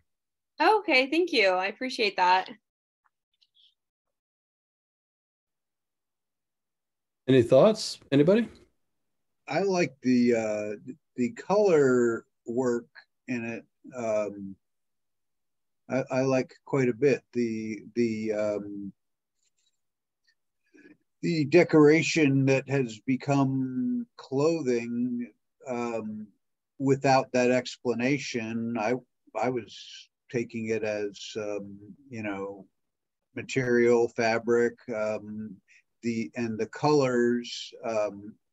There's a kind of black and white foundation, and then the reds and pinks and oranges and stuff with which sort of are reflected from the face, and then there's some blues and blue green that echoes the hair up at the top, and I guess the you know, pretty much in the middle with the three skulls, and the nose are the lightest. Well, without the forget the bow, because it doesn't have the same, what is it that it doesn't? Because I'm much more drawn to the middle of the picture than the bow at the top, even though that's like whiter. But yeah, and then the detail and the glasses from, you know, whatever source that is, almost looks like a lizard eye or something. And that, which has, and it has almost a kind of yeah, glittery geometric but organic texture, and then the hair with the, you know, kind of snow in it and a little fuzzy hazy. The bow looks like it very painterly looking. I think it's very cool. Yeah, that Very cool. it's like almost a painting. How did you get that effect? So I just used apps on my phone. So I have an app called PixArt and an app called Photo. Let me look it up. But yeah, I just use, it's called Photo Lab, and so it can make certain like styles of art. So it can make something look like rainbow art or painting or in different types of styles. So I don't really, like I said, have like a nice camera or anything. So I like, you know, paid the subscription of whatever, you know, $6 a month or whatever it is. But yeah, so I just use a lot of those kind of app sources to edit. I could definitely see that winning an award. You took that on the cell phone? Yeah, on an iPhone. Yeah. Did you use a tripod or a selfie stick or? No, I just hold it. Surprisingly, I could see through those sunglass things. Those look kind of like steampunk.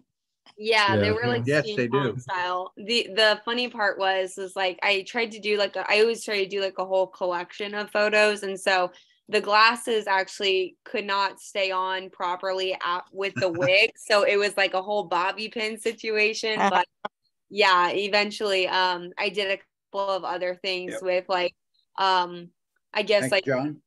Rubber gloves that had like blood on it, like smoking a cigarette, and I tried to make kind of like a collection of kind of like spooky scientist killer or something like that. I don't know. You have definitely found a style of your own that is really great. I really like that. Thank you. Yeah, the only significant edit, you saw me just clone out that lamp that was in the background. Yeah, before I was going to say the same thing. It's like, the only thing I can see that would improve it, and it's just taking that out, minor, but and I'm just playing with this. I'm not sure this would work with it, but I'm gonna try just a very light vignette, just a touch. Basically, I'm going to invert this and try pulling this down a little bit, because again, you go too far, it gets crazy, right? But just a touch. Oh, cool. And you know, so this is zoomed out, obviously, like thumbnail size, and then come back to normal fit, so you can see just a subtle vignette helps reinforce the face a little bit. Yeah, I think that vignette and removing the lamp, you got a nice. It's quirky. I think really. I mean, it's different. I like it. It's creative. Yeah, and it's a very interesting sort of tension between quirky, arty, and oh my God, somebody wake me up before this thing guts me. You know, I'm intrigued by when you said that you had done some of this with like bloody outfit, with bloody evening gloves and smoking a cigarette. It's like right out of a Quentin Tarantino movie. Yeah. Actually, they were like they were like rubber gloves, like cleaning gloves, covered in blood. So yeah, but I did have this cigarette, and I had some with the glasses kind of on top of the hair. So you could kind of see, like, trying to see like nothing in my eyes. So I'm trying to do kind of a collection when I do like the photo shoots, and do like a total of 5 per thing. So like, I don't know. And so I try to give like a lot of variety and try to use different props and stuff. But yeah. Yeah. Really Welcome creative. to my nightmare. Welcome to my nightmare. Yeah, I think I'm so Wednesday sorry. Adams would have approved. Have you Tim considered Burton. doing a sheet as a backdrop? That's a great idea. Yeah, that's a great idea. Thank you. Because you want to do this repetitively, and that way they'll be uniform. Yeah, that's a great idea. Thank you. Yeah, I did at one point, one photo shoot, I did like tinfoil. I taped tinfoil to like the whole side of my wall, so that could be the background, but I like the white sheet better. That sounds a lot more clean and everything. Well, if you enter it and it wins, let us know. Okay, thanks. So here's obviously a stylized post-processing technique. Yeah, this is also mine.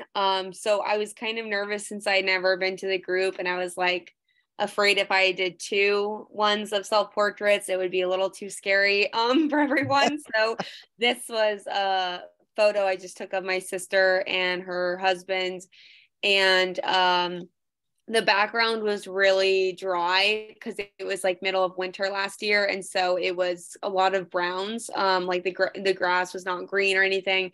So I just kind of played with some settings, and I thought this kind of was a fun, like, artsy take on a romantic photo. With the classic foot in the air from the bent leg of ecstasy there. Yeah. Right. Yeah, it's borderline cliche with the leg in the air, so I don't know if I really like it. Well, what you call it then is ironic, right? Okay. I like the colors. Yeah, me too. Yeah, the mixture of colors is really good. Thank you. I like. Yeah, like the white. You got sort of a nighttime feel to it from the top and the bottom, and then the white across. I mean, it's somehow having white trees at night works in this picture. Looks infrared almost. All right, any other comments? Welcome to the club, Bridget. Thank you. Thank you. I appreciate the feedback. Yeah, I do like the creativity though. I like the leg in the air. Maybe I'm dating You know what? myself. No, it's fine. It's fine. I like it. The date. Cliche or like not, I don't care. It looks good. Yeah. Okay, thank you. It's a fun pose and a fun picture. Mm-hmm. Meow. Oh, I feel like this cat is watching me. This is very effective. I mean the beautiful. Yeah, that one eyes really kind of nail you. Mm-hmm.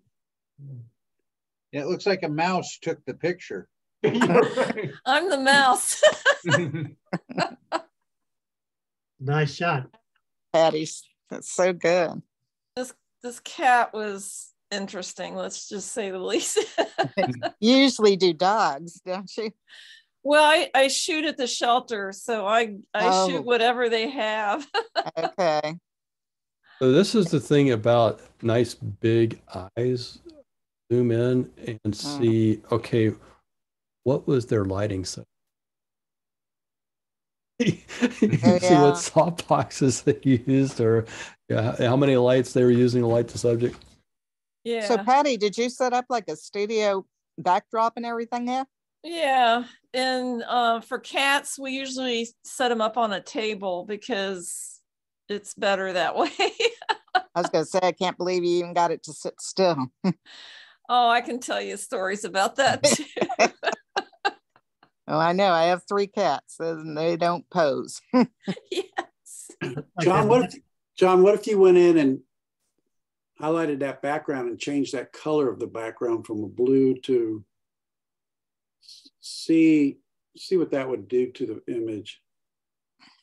I think the blue's a nice, it's sort of the opposite of the yellowish eyes and a, slightly yellowish cast to the cat, you know? Maybe a bluish, maybe a grayish blue. Is that what you're thinking? Just take it down to different colors and see if there's anything that works. Ooh. And you guys see what I'm doing here. All I'm doing is just changing the hue, light to the background. Oh, I like that grayish blue. Like a lighter blue. That's pretty. Quite purple like that. Yeah. The other blue was a little too bright, so bringing it. Yeah, that's exactly right. So just take it down a little bit. Still have the complementary colors. What if you darken the exposure a little bit? Or lightened it? Try the other way and see what happens. So that puts more attention on the cat. Yeah. About a quarter stop brighter. Yeah. Or you could just darken the background and leave the cat. Yeah, that's what I was wondering. I sent there when I you sent go. a notice I like about, that. Oh, that's nice. Yeah, there's different. If that was sort of like the night cat, you know, with the darker, but it's like a different cat from the one we first saw when the picture appeared. You know, different mood to it, kind of. Yeah, I mean, as long as you don't have any blue cats, you have total control of the background. Right. Yeah, I was also thinking of a vignette, you know, that might help too. I was wondering about that. Let's give that a shot. So I'm going to go back out, thumbnail view. The cat's beautiful, and you did such a great job capturing it. It's all the whole thing in focus, and you could just see the whiskers, everything. Thanks. For this, a little bit of a vignette. Yeah. It's more depth. Real subtle. So pretty. And it kind of, you know, the roundness of his head, especially across the top, the vignette sort of emphasizes or matches or something. Yep, brings a viewer in. That cat's ready to swat. Yeah, wait till you see the next picture. Yeah. Oh, yeah. There we go. That's a good one. Yeah. Yeah, those claws. Shot. Yeah, I did a little bit of topaz sharpen on the claws because I thought that fascinated me, and it just kind of captured what you know the character of cats. You know, they're always like. Anybody who's had one knows exactly what you're talking about. Yeah, the only thing that bothered me was his legs sticking off to the edge of the frame, and it's so bright looking, and I wasn't sure what to do about that. Well, let's see. The vignette, do that? I'm going to start with a brush. You could darken it a little. That's pretty minor. Yeah, bring down the highlights just a little bit. That helps minimize it. So this was the original. Pull it down. You know, you can go crazy with it, but again, subtlety is often the key to these. You know, a vignette might help. Maybe. I think Jack, you were talking about that. I think because the focus is just on the ball and the claw, the leg doesn't grab your attention as much. Not at all. That's what I'm thinking. I mean, it's soft. It's in the background. You think it will be a gimmick, but if you put some clarity in those eyes to make them look intimidating, but that would be gimmicky, but it'd be cute. Like the demon cat, right? Yeah, nobody will adopt it. Because you got two elements of sharpness. That would be your third. Oh gosh. I don't know how you're gonna do it though. Watch me. Not that I've played with this kind of editing at all. No. This is my first time ever doing this.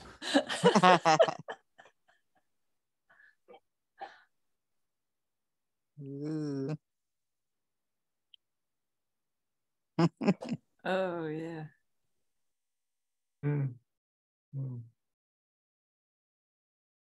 Yeah, and that goes great color-wise too. I mean, it adds. There you go. I would retouch that string coming off the ball. Oh, yeah. I forgot about that. Oh, I didn't even see that. Oh, this. Click. Shift click.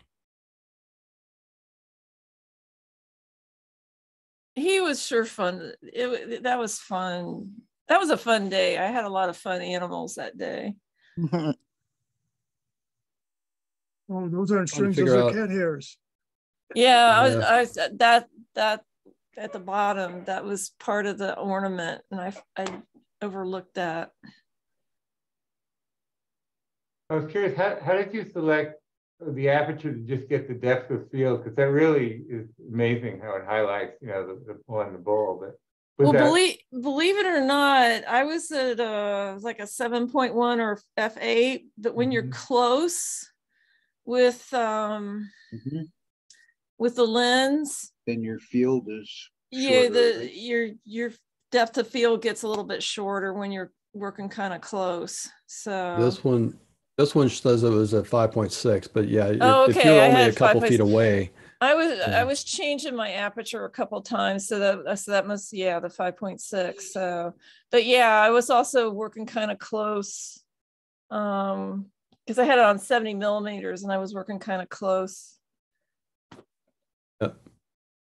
I didn't want to get too close because I didn't want to get swatted. I like this one. Patty, I think your choice on this one to focus in on that claw about the swipe, I thought was a good creative choice. Yes, it's obviously a cat in the background, but the eye is drawn to that claw, which is frankly where the interest is in this particular composition. I like it. That's good.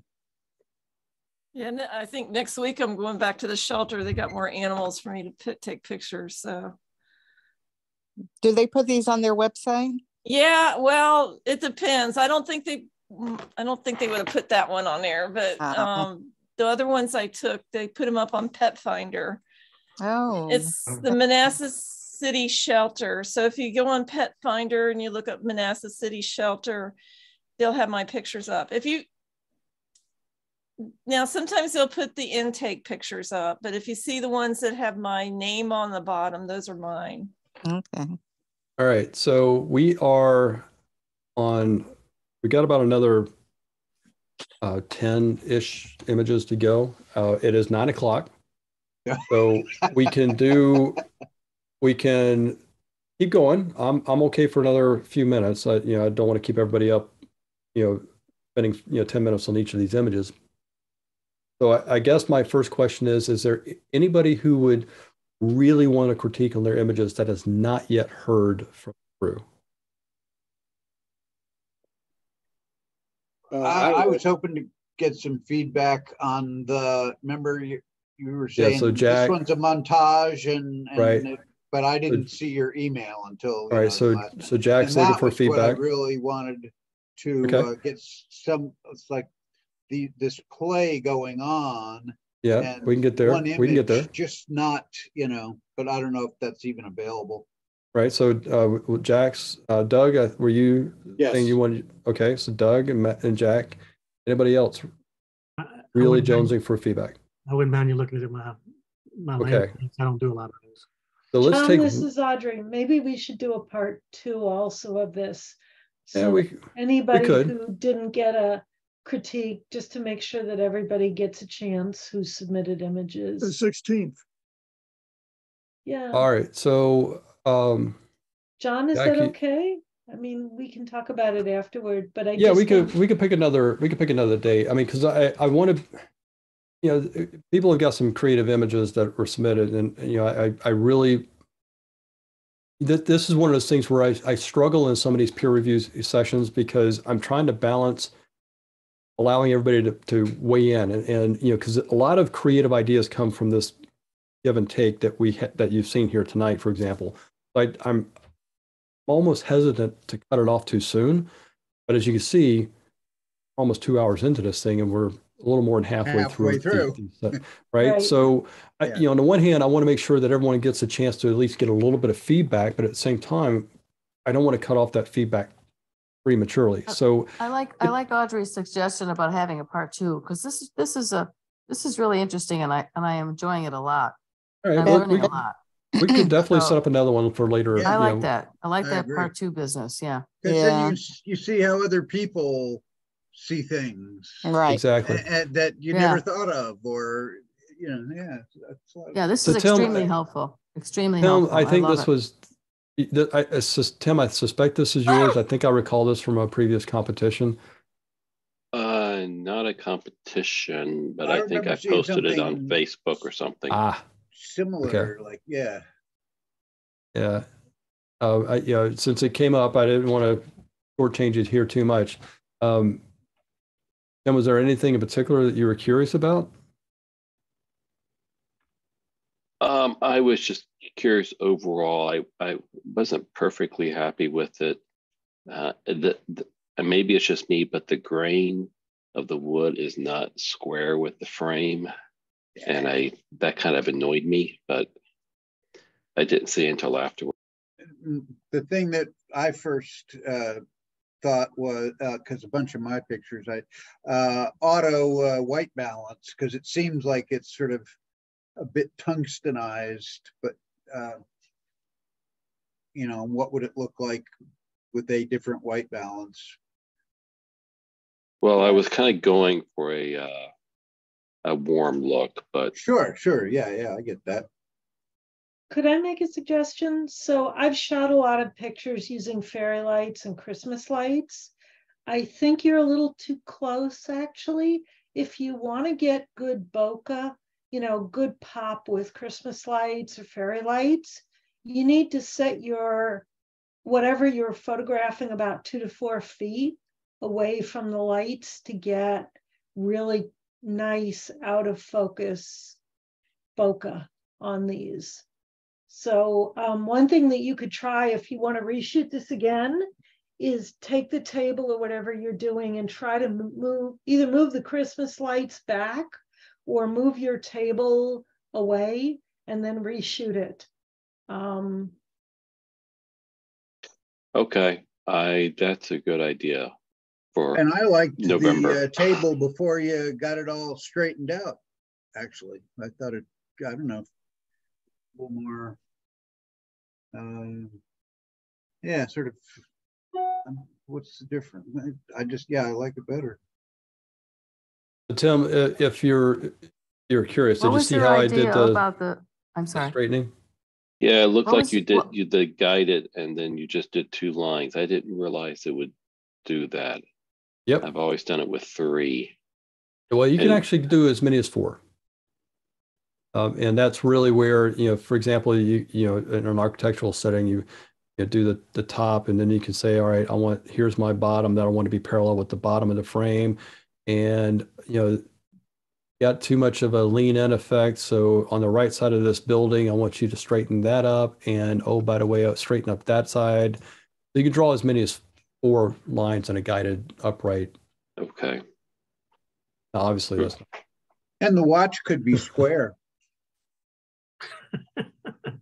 But you know, yeah, because you probably guessed, Tim, just simply rotating this is just. Yeah, I tried that, and that didn't work very well. I like Audrey's idea of putting a little more space between the tree and the table would help with a little bit more of that bokeh. Plus, And- you'd lose the reflection on the table because you can see some of the blue on the table, which I don't think was quite intended. Yeah, and Tim, you were saying you were trying to go for a warm look, and that's where, you know, unfortunately, those blue lights are really working against you here. Yes, they're not real warm. You might There are try a techniques you vignette. could- You might try a vignette too, just to around the edges to make them a little darker.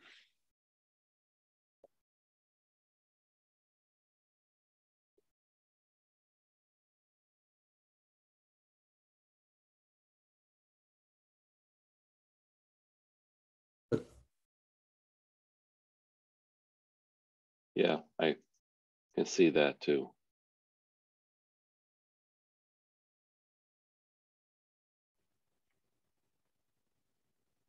Yeah, it's and I might need to go down to the fridge and raid the fridge. And that light right above the rim of the cup could probably go too, that white light. You could just, in the tree, yep, right there, get rid of that altogether. That's just a distraction that could go away. There you go. Yeah, good eye. I was thinking like you, John. That's making me really hungry. Yeah, it does look good. All right. Let's see here. Let's here. So Jack, you wanted to go to this one, I believe. Oh, yeah. Yeah, I mean, everything that was going on there was just amazing, and how to convey that with multiple images without them getting them in each other's way or being just too much visually all at once, or I don't know. And so that's what I kind of went with as a shot at it, and interested to, you know, what everybody else sees. Thoughts from the crew? Where was this taken, actually? Hudson Bay, Churchill, Manitoba. Wow. I think they're great. Yeah, wonderful picture. Yeah. Good lights and the snow Yeah. and the bears. Yeah, watching them play was just magnificent, amazing. So I'm thinking, I think 6 on the same image is probably overkill. Okay. I'm thinking like maybe a triptych would work well. And of these 6, I like the bottom I three. would, well, those certainly would work. I mean, there's hardly, I mean, pick 3 and it's almost hard to go wrong. I kind of like, I think this is, you know, either Big Brother or Mama Bear and the Cub. Yeah, Mom and I Cub. like that one. I like that one. And then I kind of like this one where the Cub is obviously leaning out, or, you know, and just playing around. And frankly, this one here. But again, the idea with the triptych is you've got the same theme in the 3 images. You know, it's like maybe a sequence in time, or, you know, just variations on the activity in the pose. I'm thinking 3 would probably be the max that I would do. 2 might not be a good balance on the image, but What a about triptych. 4? Well, again, I mean, it's not. I'd go with it's 3. It's all creative, right? So it's whatever the artist thinks is going to achieve the goal. Odd numbers tend to work better for human appeal. The one on the bottom right is really cute, but I don't know that it fits with the rest because of the grass type. Yeah, thing. they moved that, and that picture is taken off to the right. In the background of that picture is Hudson Bay, now frozen, and they were playing right on the edge. They're like just about on the beach in the bottom right-hand side. I did 4 just and the proportions of the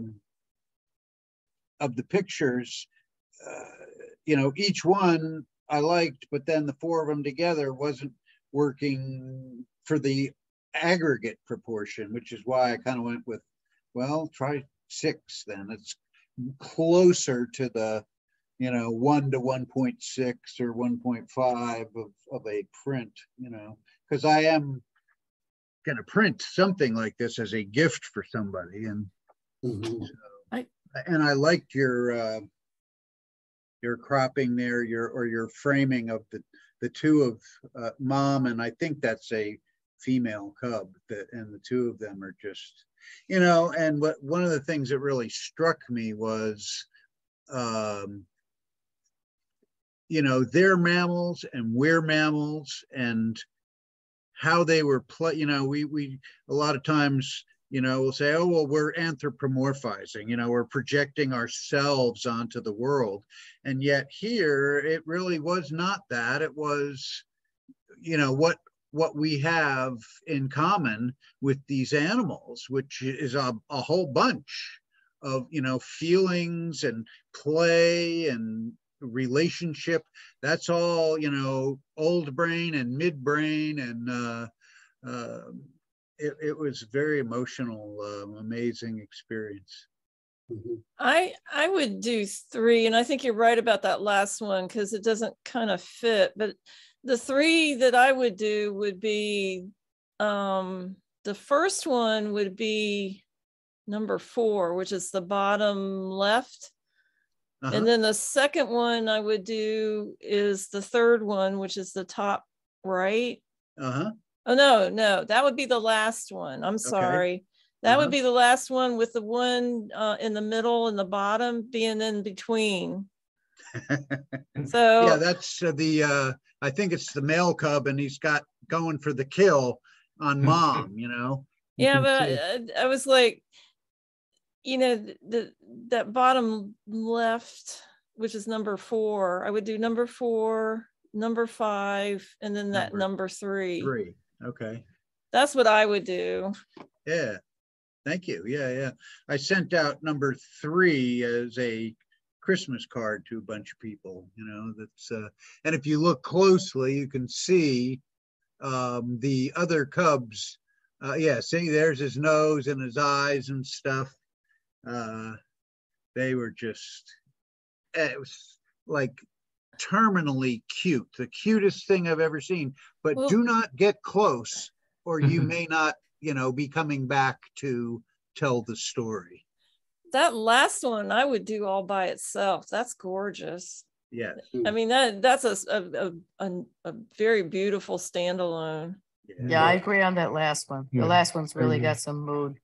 Yeah, that's wall decor there for sure. And that's what, where they closed their eyes when they were together there. I mean, they had their eyes open a moment before that, and it was like communing together in love.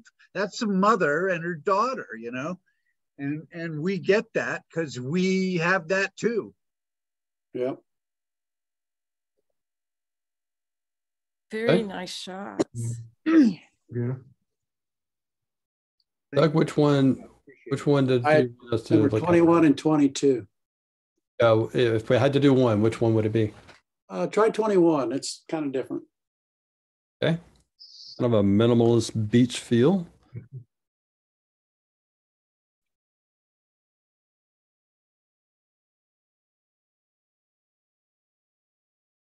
I like it. I would bring the exposure down so that it's not, so that it's more of a grayish fog than a white fog.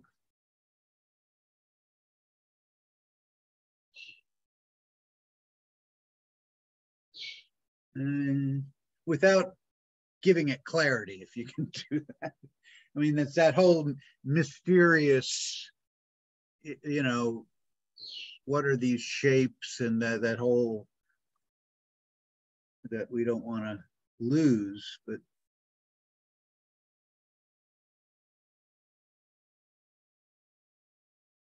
I don't know. It's I have a question for Doug. Go ahead, Daryl. I guess when I first saw it, I kind of liked the high key aspect of it. So I mean, if that was the original intent. Yeah, it was a thick fog. It was thick. You take down that sky a little bit, crop it down. Drop it down. Drop it down. So I was thinking about that. I was thinking, let's try the 2-to-1 crop first. See. Yep. Bring it down. Even more.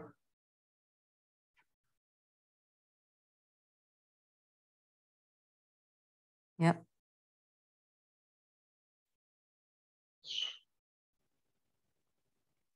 And maybe like lose the contrast. The debris is, I guess it's kelp and stuff on the right border there. Yeah, if that could be more vague, you know. Yeah, or you could send it to Daryl. He'll fix it right up for you. For the right price. But it has a price. One, I mean, you could, try, just, I want to desaturate it, but basically you could try adding a little bit of haze, maybe just a little bit. Wow, yeah. And doing away with the contrast, I don't pull the know, clarity way down. texture. Yeah, that's better. That's more foggy, isn't it? What was that? So what did you do there? You took Pull down the clarity. Clarity. Okay, yes. Yeah, just a touch of negative dehaze and then a lot of negative clarity. How about a less texture? Try that too, but that's not going to be as much of an impact with this image. Yeah. I mean, texture, that addresses the finer detail. So it'll soften up the fine detail or enhance the finer detail. Frankly, I'm loving this minimalist feel. All right, the seaweed on the right, maybe it's distracting, but frankly, that doesn't bother me. That doesn't bother me really as much as that bright blue in the water. You could crop a little left. Well, actually, kind of like, I like, if my fear is if we crop left, crop in from the left anymore, that it will balance of the image. Right, because I like having enough of that water coming in that you've got this curving beach. So I'm going to play with this just a little bit. See, I'd crop even more of the top, John, because the interest is those people back there, and I'd crop even more from the top. Now what I'm going to do I is like the foreground because it's bringing you into, onto the beach. There's not a lot of, I mean, in terms of the, whatever third, I mean, the sky isn't real big. I don't know. Maybe you could crop the top a little. I'd crop the top. You can still come down because the interest is those people. Yeah, so I'm desaturating that blue just a little bit so it doesn't grab my attention much. If you could go into color grading and yeah, definitely so do that to too. Be more subtle, the blue, because I was trying to juxtapose it with the blue shirt, So well, Agreed, and that's what I thought that might be what you're going for, and that's why I like a little bit of that blue. As much as there was, I mean, if we go back to where it was here, so you can see that. Yeah, I only desaturated it a little bit, but where it was, it's once seen, can't unsee it. Because you're right, that bright blue of the shirt on the beach, that's perfect, right? You got that just enough of detail there. It grabs the attention. You can see the ethereal human shapes in the background. I love that misty minimalist look to it. And we could try. I think who was that talking about the guy going in a little bit side? Susan, color grading. Hey, Susan. So let's try a 3-to-1 crop. See how that strikes us. I like that. You still get that minimalist feel without as much of the dead space. So 3-to-1 crop, y'all like? Yeah. I kind of like a little more foreground to kind of bring you on to the beach, but okay, the more foreground. Yep.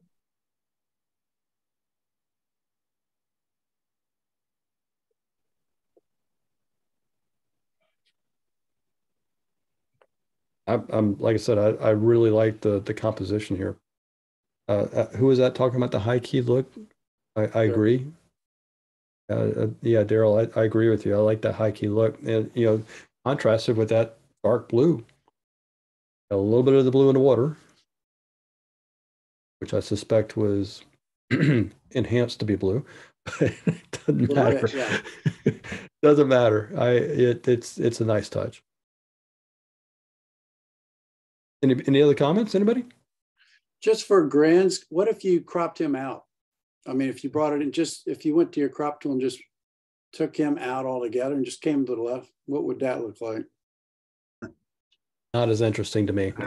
Well, then I would want bring the sky back, and I mean, it could be a completely different picture, but still. I think I'm just wondering. I just like them. Yeah, I don't think that's as interesting. Yeah. Right. What's interesting is the contrast between the sharper figure in the front and the ghost-like figure. Yeah, that's perfect, right there. Yeah. Okay. Thank you. That was good. All right, folks, we're coming up at 9:30. I really don't want to take this and keep you guys up all night. I mean, but really great participation from everybody in the crew tonight. Definitely appreciate the images, brave enough to submit the images for critique like this from more than just one person, and the engagement.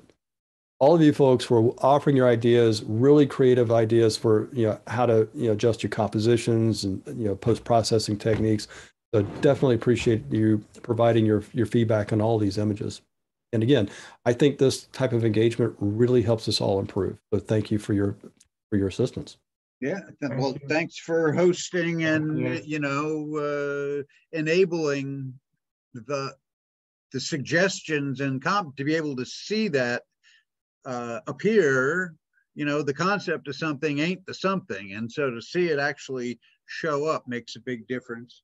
And the last thing, and that is everybody who's here is here because they're motivated to be here, and I think that's great. And I don't see it as gee, it's after 9 o'clock, there's a problem. I know, but it is a school night, so I want to be sensitive to everyone getting some beauty sleep. So here's what I'll do. I take to heart the idea that let's set up another one of these, because it seems like folks are really enjoying this. So the images that were not reviewed tonight, I'll keep them safe, and we'll schedule another one for another month or two down the road. But we'll definitely do another one of these before the season ends. How about that? That's good. Great. Good. Yeah. I'm gonna hit the stop on the record now. Let's find the button.